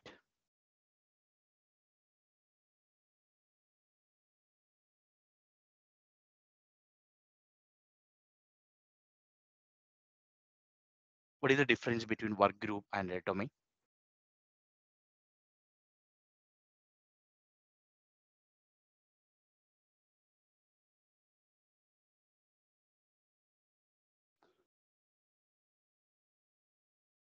What is the difference between work group? Yes, domain is being controlled by AD and the work group is a single use. Yes, exactly. Now, if you're taking your olden days, we used to have a n number of computers or server was configuring. Like you may be having a server one, server two, or a computer one, computer two. Right now, you take your laptop. You may be having a username called Eric. This username and password is being saved inside your computer. Inside a computer, there is a file called Security Account Manager, right? Security Account Manager is the file is generally holding all the user information. Now, whatever user account Eric has been created inside his laptop, I cannot use in my laptop, right? The moment if I given the username Eric and I given a password, it's called X or Y. You will be getting a message saying that this username and password is mean not X. That's the message. So that's the username and password. It's been existing on in the portal, right? So you may be getting and seeing that Eric username and password has been not available on in the portal. So there's a message you will be getting. The reason it's been like this is the kind of a concept generally you're using. It's called work group. So work group means that the user account or the detail is been available on the same network, and with the help of a work group, it's been validating or authenticate inside the system itself. Now, when it is coming on in a corporate or in a normal organization, I cannot use this username and password on the rest of the machines. That's the reason how I started a concept of Active Directory, or you may be heard about a term called LDAP, or you may be heard about Active Directory or latest Microsoft operating system. This is been known as a ADDS. So with the help of that, your authentication or authorization is be supported. So basically, this is going to be a centralized repository of all your identity solution, your group policy or the user management or a group management, everything it's been configured with the help of this. Now, when it is coming on in a Azure cloud side, your Active Directory can be configured in a three way. One, it's been like the moment when you use cloud, by default, there is a Active Directory is being configured. All your identity management solution is being configured in the portal itself. If you click on this portal, if you type directory, you may be able to see there is a Azure Active Directory has been automatically it's been configured here. So right now I'm entering to a Active Directory here. You may be able to see there is a default directory has been available here. So you can able to see there is a default directory has been automatically it's been configured, and all the user account and the details and the group you may be able to see here. So this is one method of configuration. Now, for providing an Active Directory or for providing an identity solution in cloud, one you can able to use Azure based cloud solutions. I'm saying if you want to provide a identity solution in your organization, you have ADs been available. There are three mode you can able to configure. One, it's been like a cloud based. It's called a cloud AD. That's called basically known as Azure AD. All your user account and group or all the identity management solution can be able to use it here. So this Azure AD can be used for two purpose. This can be used for managing all the Azure resources which has been available inside this one. So you have a Azure, what you right now, when the moment when you entered into Azure portal, you may be seeing like you have a um, n number of resources being available, right? In case if you want to authenticate, or in case if you want to put any kind of a authorization to that computer, that can be able to do with the help of a Azure Active Directory. That's one of the option. Second method, it's been like, in case if you want to integrate to this concept, or it's been like, in case if you have any kind of a solution, it's been available on in a portal like a Microsoft 365. You may be using a collaboration tools, right? You may be using a Microsoft Office suite like Excel, PowerPoint, PPT, or it's been like a Visio, all kind of MS Office product. Or in case if in your organization, you may be having a collaboration tools like a Teams or a SharePoint or Exchange. In case if you have having using any kind of Exchange collaboration tool, if you are using, uh, even that tool also can be using, it's been integrated with your Active Directory only. So whatever username and password which you are going to use for your Azure Active Directory, that also is going to use the same um, product only, same identity management solution only. So your Microsoft 365 backend also going to be your Active Directory. Your Microsoft Azure product backend also is going to be your Azure Active Directory only. So this is one mode of operation. Second mode of operation is been like, if you're working in an organization, already if you have a Active Directory has been configured, you have a DZ has been available here. There you have configured a 10,000 plus user accounts. You have configured a group policy, or you maybe configured a FSMO role, or the security attributes you have been configured. And if you want to interconnect with your Azure Active Directory, that also it's been possible. That basically known as a hybrid connectivity. First of all, this generally it's been done with the help of a VPN. There are two more generally we can able to do. One, it's been like you need to have a VPN to be enabled, and the synchronization generally we have done with the help of a concept called AD Connect. There is a software MSI file needs to be installed on a member server. With the help of AD Connect, you will be syncing all the attribute or the user it's been created inside on premises and into the cloud.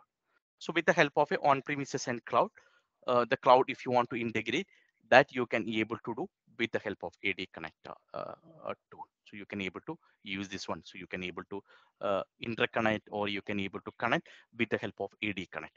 So this AD connect will be, for example, like this is apple.com, and you have a another domain called on.microsoft.com and X or Y.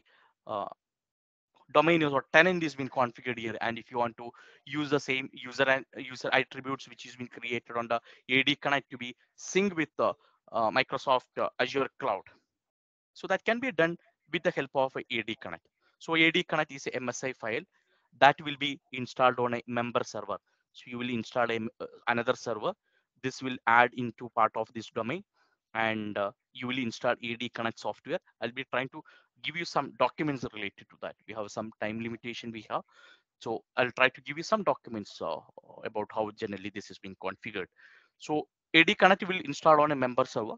So member server will be act as a intermediate between your Azure Active Directory and your domain controller. So AD Connect will fetch information or identity information from your DZ, and this will be given into Azure Active Directory, and this will be connected using a global admin also. So basically, if you're taking Active Directory, you can use on-prem AD, you can use Azure Active Directory. This is the two Active Directory you can use, and you can able to implement another product called Azure ADDS also. Azure ADDS means um, on top of your Azure VM, you will be implementing a VM, and top of VM you will install operating system, and top of that you will enable a Azure Active Directory. The reason it's been like, if you're using existing DC or a domain controller, we were getting a lot of attributes or a security policies or your Active Directory. It's not supported there. You are not able, but at the same time, but whatever features or whatever we were getting on in Azure was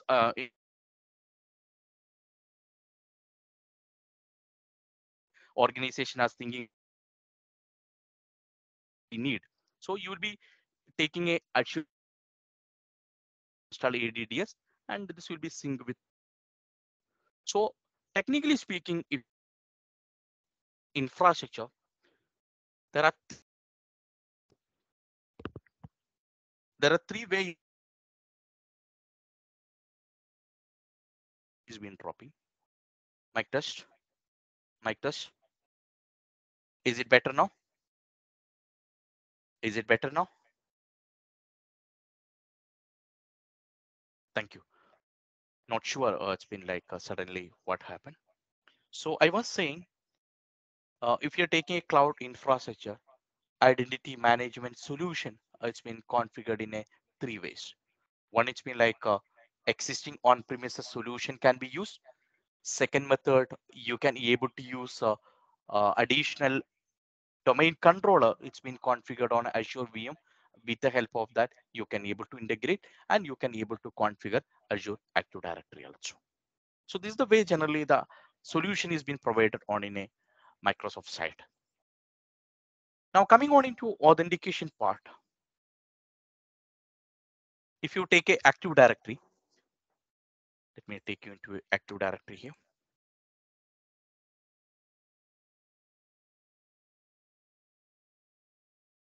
I hope you can able to see my presentation now.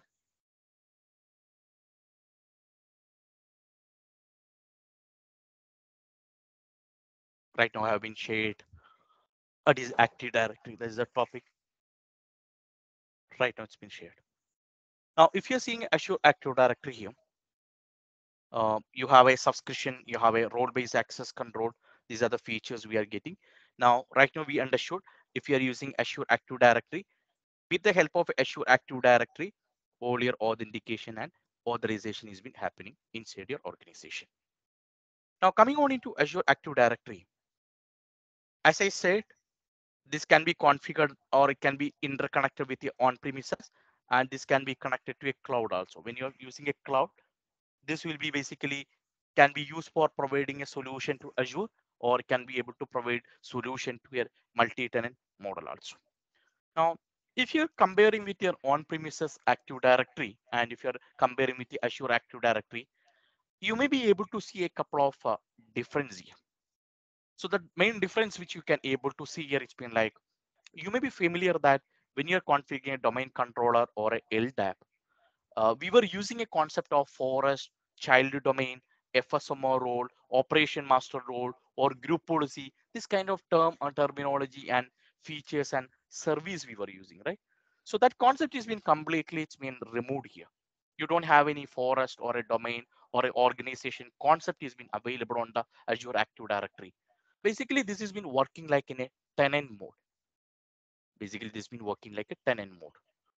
If you're using existing Active Directory or existing domain controller, you may be noticed that was working in a child domain or in a domain kind of a concept. So that is being not available here. This is completely working with the help of a tenant model is here.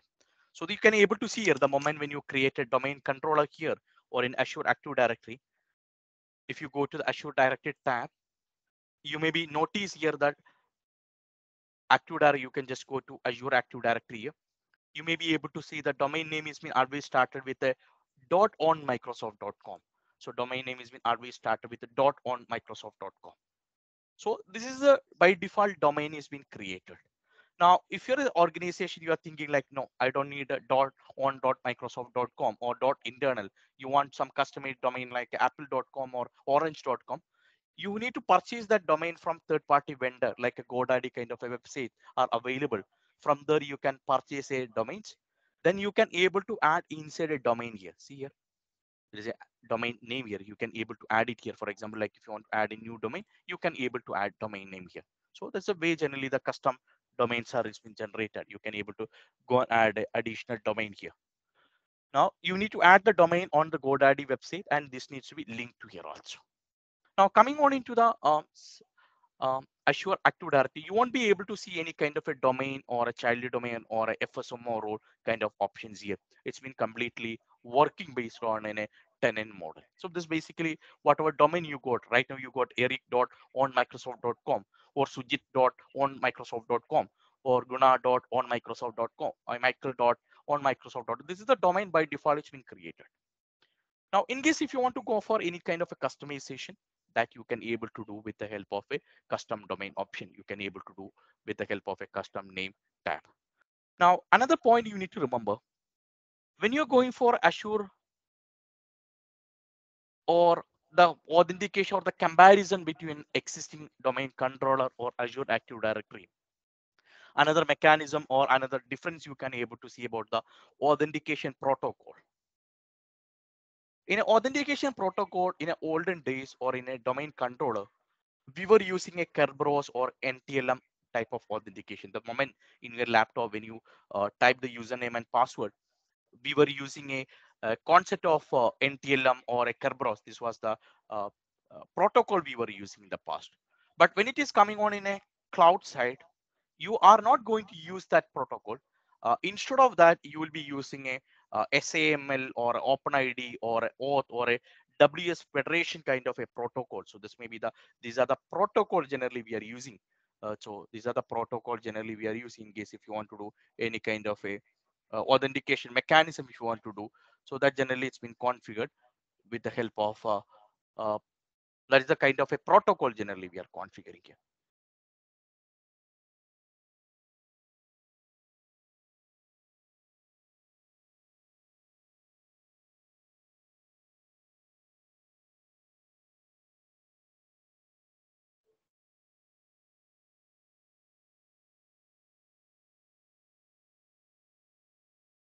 In case if you want to configure any kind of a protocol, or in case if you want to enable any kind of a authentication mechanism on in the port, or in case of you want to configure any kind of a authentication in a Azure, you don't need to create any client key here. By default, that will be connected into a tenant. So you don't want to create any kind of a client key. Automatically, that will be joined into Azure. So you don't need to create any kind of a client key, or you don't need to go for any kind of a client concept here. So by default, this will be connected. So you don't need to go for any kind of a client key kind of a concept. Now coming to on a Microsoft Azure side. So Kerberos is the protocol it's been used. So with the help of that yeah, protocol, or uh, it's been changed. That is one of the difference you can able to notice here. So basically, it's been like OpenID or this kind of a protocol or a port is been used. With the help of that, this connection is been enabled.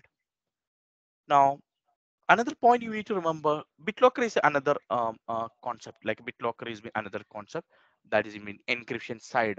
Generally, we are using. So it's not it's not enabled with the help of Active Directory. This is a different concept. So BitLocker is another concept it's been used. So it's been a different one. Now coming on into the uh, Active Directories concept here. So this can be used. There are two ways we can able to use. You can able to integrate, and you can able to integrate your Azure Active Directory with a Microsoft 365 product. And in case if you want to configure any kind of a multi-factor authentication, for example, like if you want to enable any kind of a multi-factor authentication, or any device registration for automatically if any device or Windows or any Linux is been configuring, if you want to put some kind of a governance policy, that all it's been can be configured with the help of a Azure Active Directory on the site. So with the help of Azure Active Directory, they can be able to do it. Now, that's about the way the Active Directory has been configured in a Microsoft scenario. So with the help of identity management solution, you will be able to provide authentication. You will be able to provide authorization also into the portal. So this is the uh, way generally it's been configured. Now, a couple of options you need to remember. So the moment when you're configuring Azure Active Directory, basically there are 3 license or 4 licenses been generally it's been available. By default, whatever Active Directory you're configuring, by default it's been configured in a free mode. There's a free license is the mode generally we are using. So you have a free license is been available. You can be able to see there is a by default the license is been configured as a free. So if you go to a Microsoft Azure portal here directory, you may be able to see an option called license tab. You can able to see here. So in the license tab, you can able to see there is a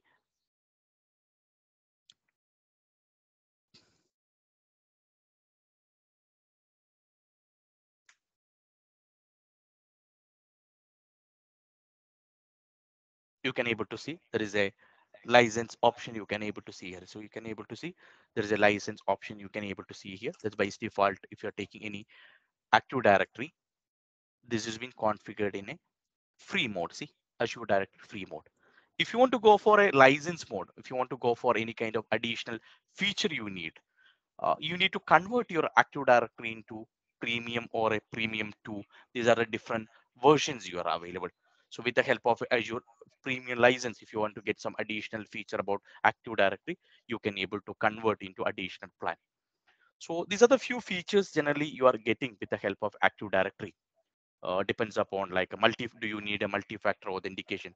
Right now, you may be seeing like when you're trying to access some particular website, we used to get a OTP numbers and all, right? Similar way, in case if you want to go for any kind of a similar way, in case if you want to go for any kind of a solutions like a authentication or something, if you want to go, then you can able to go for a name mode. So multi-factor or so does Microsoft Entra? Yes, that is a new feature of um, uh, passwordless options, Abhishek. So you may be remembering like recently Microsoft has been implemented that option. Microsoft Entra, it's been the new identity solution is been from a few weeks back. They have been provided on in a ADFS or it's been kind of a concept. So basically on a Microsoft is been trying to concept about a Entra concept. So it's like a password solution they have been configured. Basically only identity solution they have been provided. Same username and password can be used on to connecting. You don't need to have a multiple user account and password is needed. So for that they have been, I remember almost a month back they have been implemented this one. Previously it was a preview one. Now it's a passwordless world they are Microsoft is looking. So Entra has been released. So end of this session, you need to understand. So Microsoft has been coming in, Active Directory has been coming on in a different versions. It's a free 365 apps, and you have a premium and a premium 2 also. So based on what is the type of the feature you need to run in the organization, you can implement any of this one. Either you can go for a free or you can able to go for creating a premium or a premium 2 also. And the pricing also you can able to see from the portal. Based on the number of the user is been created, you need to uh, pay the amount. So number of the users you are using, so you can able to select a pricing one.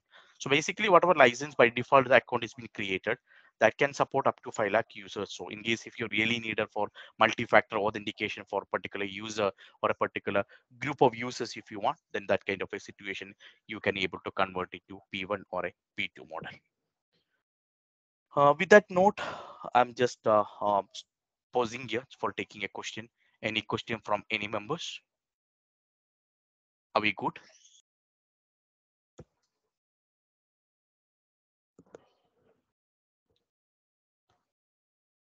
Does Microsoft, what is the difference is good? Okay. So Sujit and yeah, so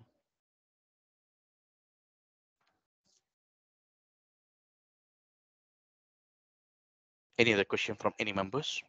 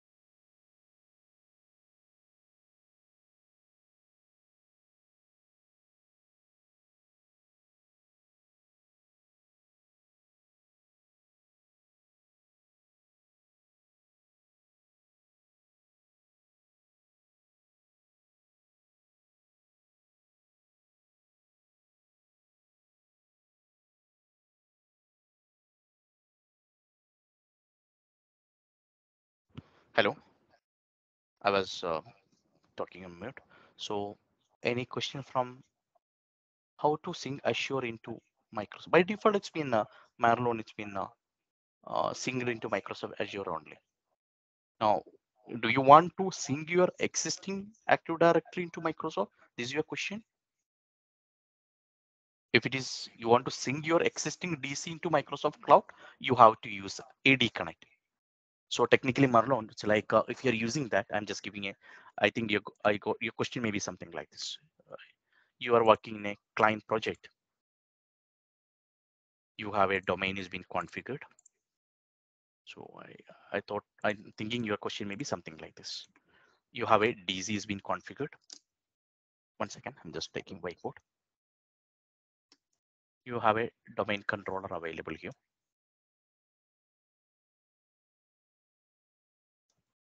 This has been configured with a domain code apple.com. Now here you have a 10,000 or a 5,000 users you have created, and you have a cloud also it's available. And this has been hosting in a existing data center. So Marlon, I think your question may be something like this. How to sync your DC into this cloud? Is this your question? If yes, can you comment it on in the chat? Yes. So in that kind of a situation, you are in a kind of a situation like, oh, this 10,000 user want to use Microsoft Teams. They want to use all this cloud solution, 100 plus services here. They want to use all Microsoft 365 product. So that kind of a situation, as you said, we need to sync it. Generally, this has been two way we need to do. One, it's been like you will establish a site to site VPN connection with your Microsoft Cloud. Site to site VPN will be enabled. Second thing, this domain name is apple.com, right?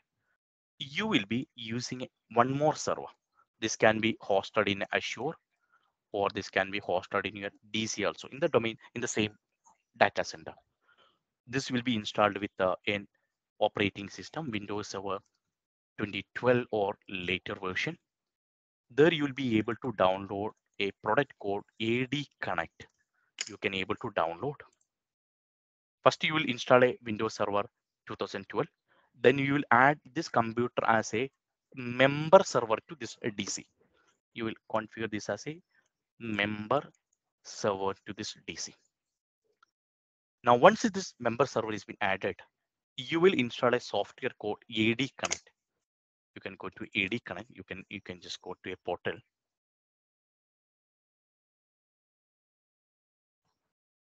You can able to download a product called AD Connect. AD Connect is the software you can able to download. It's an MSI file. Okay, you can able to install AD Connect software. This MSI file you will be installing on that member server. Once it is downloaded, you will be getting a screen where you can able to interconnect your cloud and a Microsoft Cloud. So first screen will be your AD Connect screen will be something like this. Let me take you into AD Connect. Let me.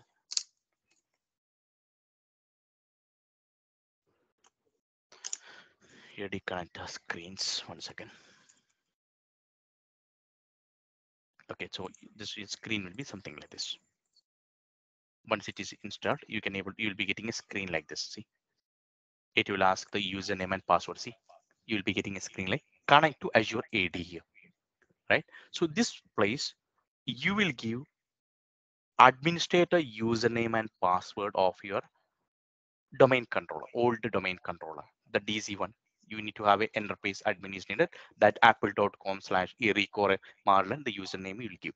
Next screen will be you need to mention which domain you need to connect it here. There you will be giving global admin, whatever global admin permission you have on the cloud side, that username and password will give.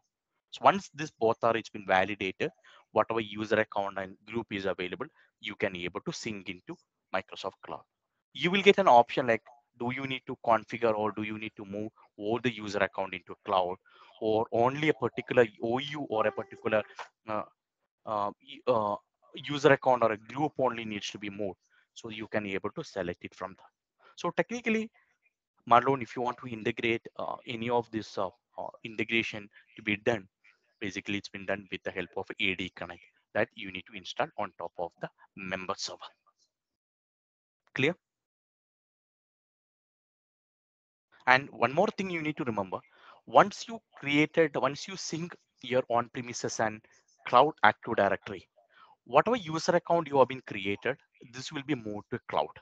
Both the side, you will be able to do a authentication, but only one direction only the user creation replication is happening. So whatever user account or identity has been created on in a local domain, from there to cloud only replication will happen. There will not be any reverse replication. It's saying that if you have any user account, it's been available on in a cloud. If, for example, like you are creating user account in Alphabet or a Marlon on a Azure cloud, that won't be replicated into on-premises one. Only one side. From a on-premises to cloud only replicated. Reverse is been not possible. Clear? So thank you, team. So yeah, what about the admin portal to Azure AD? There are two ways we can able to do. That's a nice question. It's been like you can able to use the same Azure Active Directory portal. You can able to use a management, or you will be getting another tool. There is an admin center you can able to download. There is a tool that's been available here that is called Active Directory Admin Center. That's called Azure Active Directory Admin Center. You can able to download. There is a portal is been available like aad.portal.azure.com. You can able to download this one or you can access this one. So once you access, you will be getting only the screen about users and group. Whatever screen currently you are seeing on in a portal, only that option will be getting. You won't be getting any other tool for like a virtual machine or a storage account. That won't be getting here. So if you connected to aad.azureportal.com, portal.azure.com, only the Active Directory users and group you will get. That screen you can be able to use for managing this one. Or the same Azure portal itself, Active Directory console, you have to use it. That this is the only option. It's not like that if you're taking existing Active Directory, you had a Active Directory site and service, you had a Active Directory domain and service or user group. That kind of option was you don't have any separate console here. Admin Center, you can use it, or you can able to use Azure Active Directory Admin Center. There are two options available. You can download Admin Center is the one option, or you can be able to use AAD also is the option. If I reset AD user password from Azure Cloud, is it synced to? Yes, there are two methods generally Sujit it was using. That's called a password hash and pass-through authentication. There are two methods you can able to configure AD Connect. Depends upon how your password write back cache and configuration you has enabled. Based on that, you can able to do that. You can define one in the AD Connect how your password or sign on to be configured, that you can able to configure it in a AD Connect. So thank you, team. We are on top of time today, and the last 4 days we tried for enabling you some input on Azure security. So this will uh, it's an ocean. It's been like a security. Azure security is an ocean. So we tried to cover as much as possible, and uh, we are thinking whatever topics we be covered last couple of days, it's been valuable to you, and some information or some spark we try to give to you. So on making on a cloud security side. So in case if you're not registered Discord or the portal or a WhatsApp group, request you to share it. So we try to share from a scratch of the security rather than just going based on just a PPT and just completing saying that, hey, you're a cloud security master. Instead of that, we try to cover some practical oriented or a case study based sessions with the labs, and try to share as much as possible with a whiteboard and a portal demo. I hope it was useful to you. Yeah. So thank you, team. So we need to. We are not concluding a training here. We are pausing this event for this week, and we have a many similar sessions we are planning. And right now, next few minutes is not sufficient to finish this security concept, because security has been a large ocean. So if you are configuring an event for next 1 month also, we can able to continue this session, because that many topic is even available on a Azure security side. So somewhere we need to take a full stop. So this week we are concluding here, and thank you all members who put your personal effort and time for attending the sessions. And there was a lot of effort from Sudak side also, because for configuring or arranging this event, there was a lot of effort is from his coordination side also. Thank you, Sudak, for organizing this one. And all the members appreciate your time, effort for connecting and staying and making this event. It's been successful and interactive. So with that note, I'm signing off from this event for this week. Hope we can able to connect in future. So thank you all, and take care. Over to you, Surak. Thank you, Robin, for the great session. It was really interactive. I think everyone here had a really resourceful 5 days of session, and I hope to see you all with us in the community. Please do join. I had just shared that link, so if you haven't joined, please do join there. And looking forward to have you guys in the upcoming events. And thank you. Thank you all. Take care. Bye.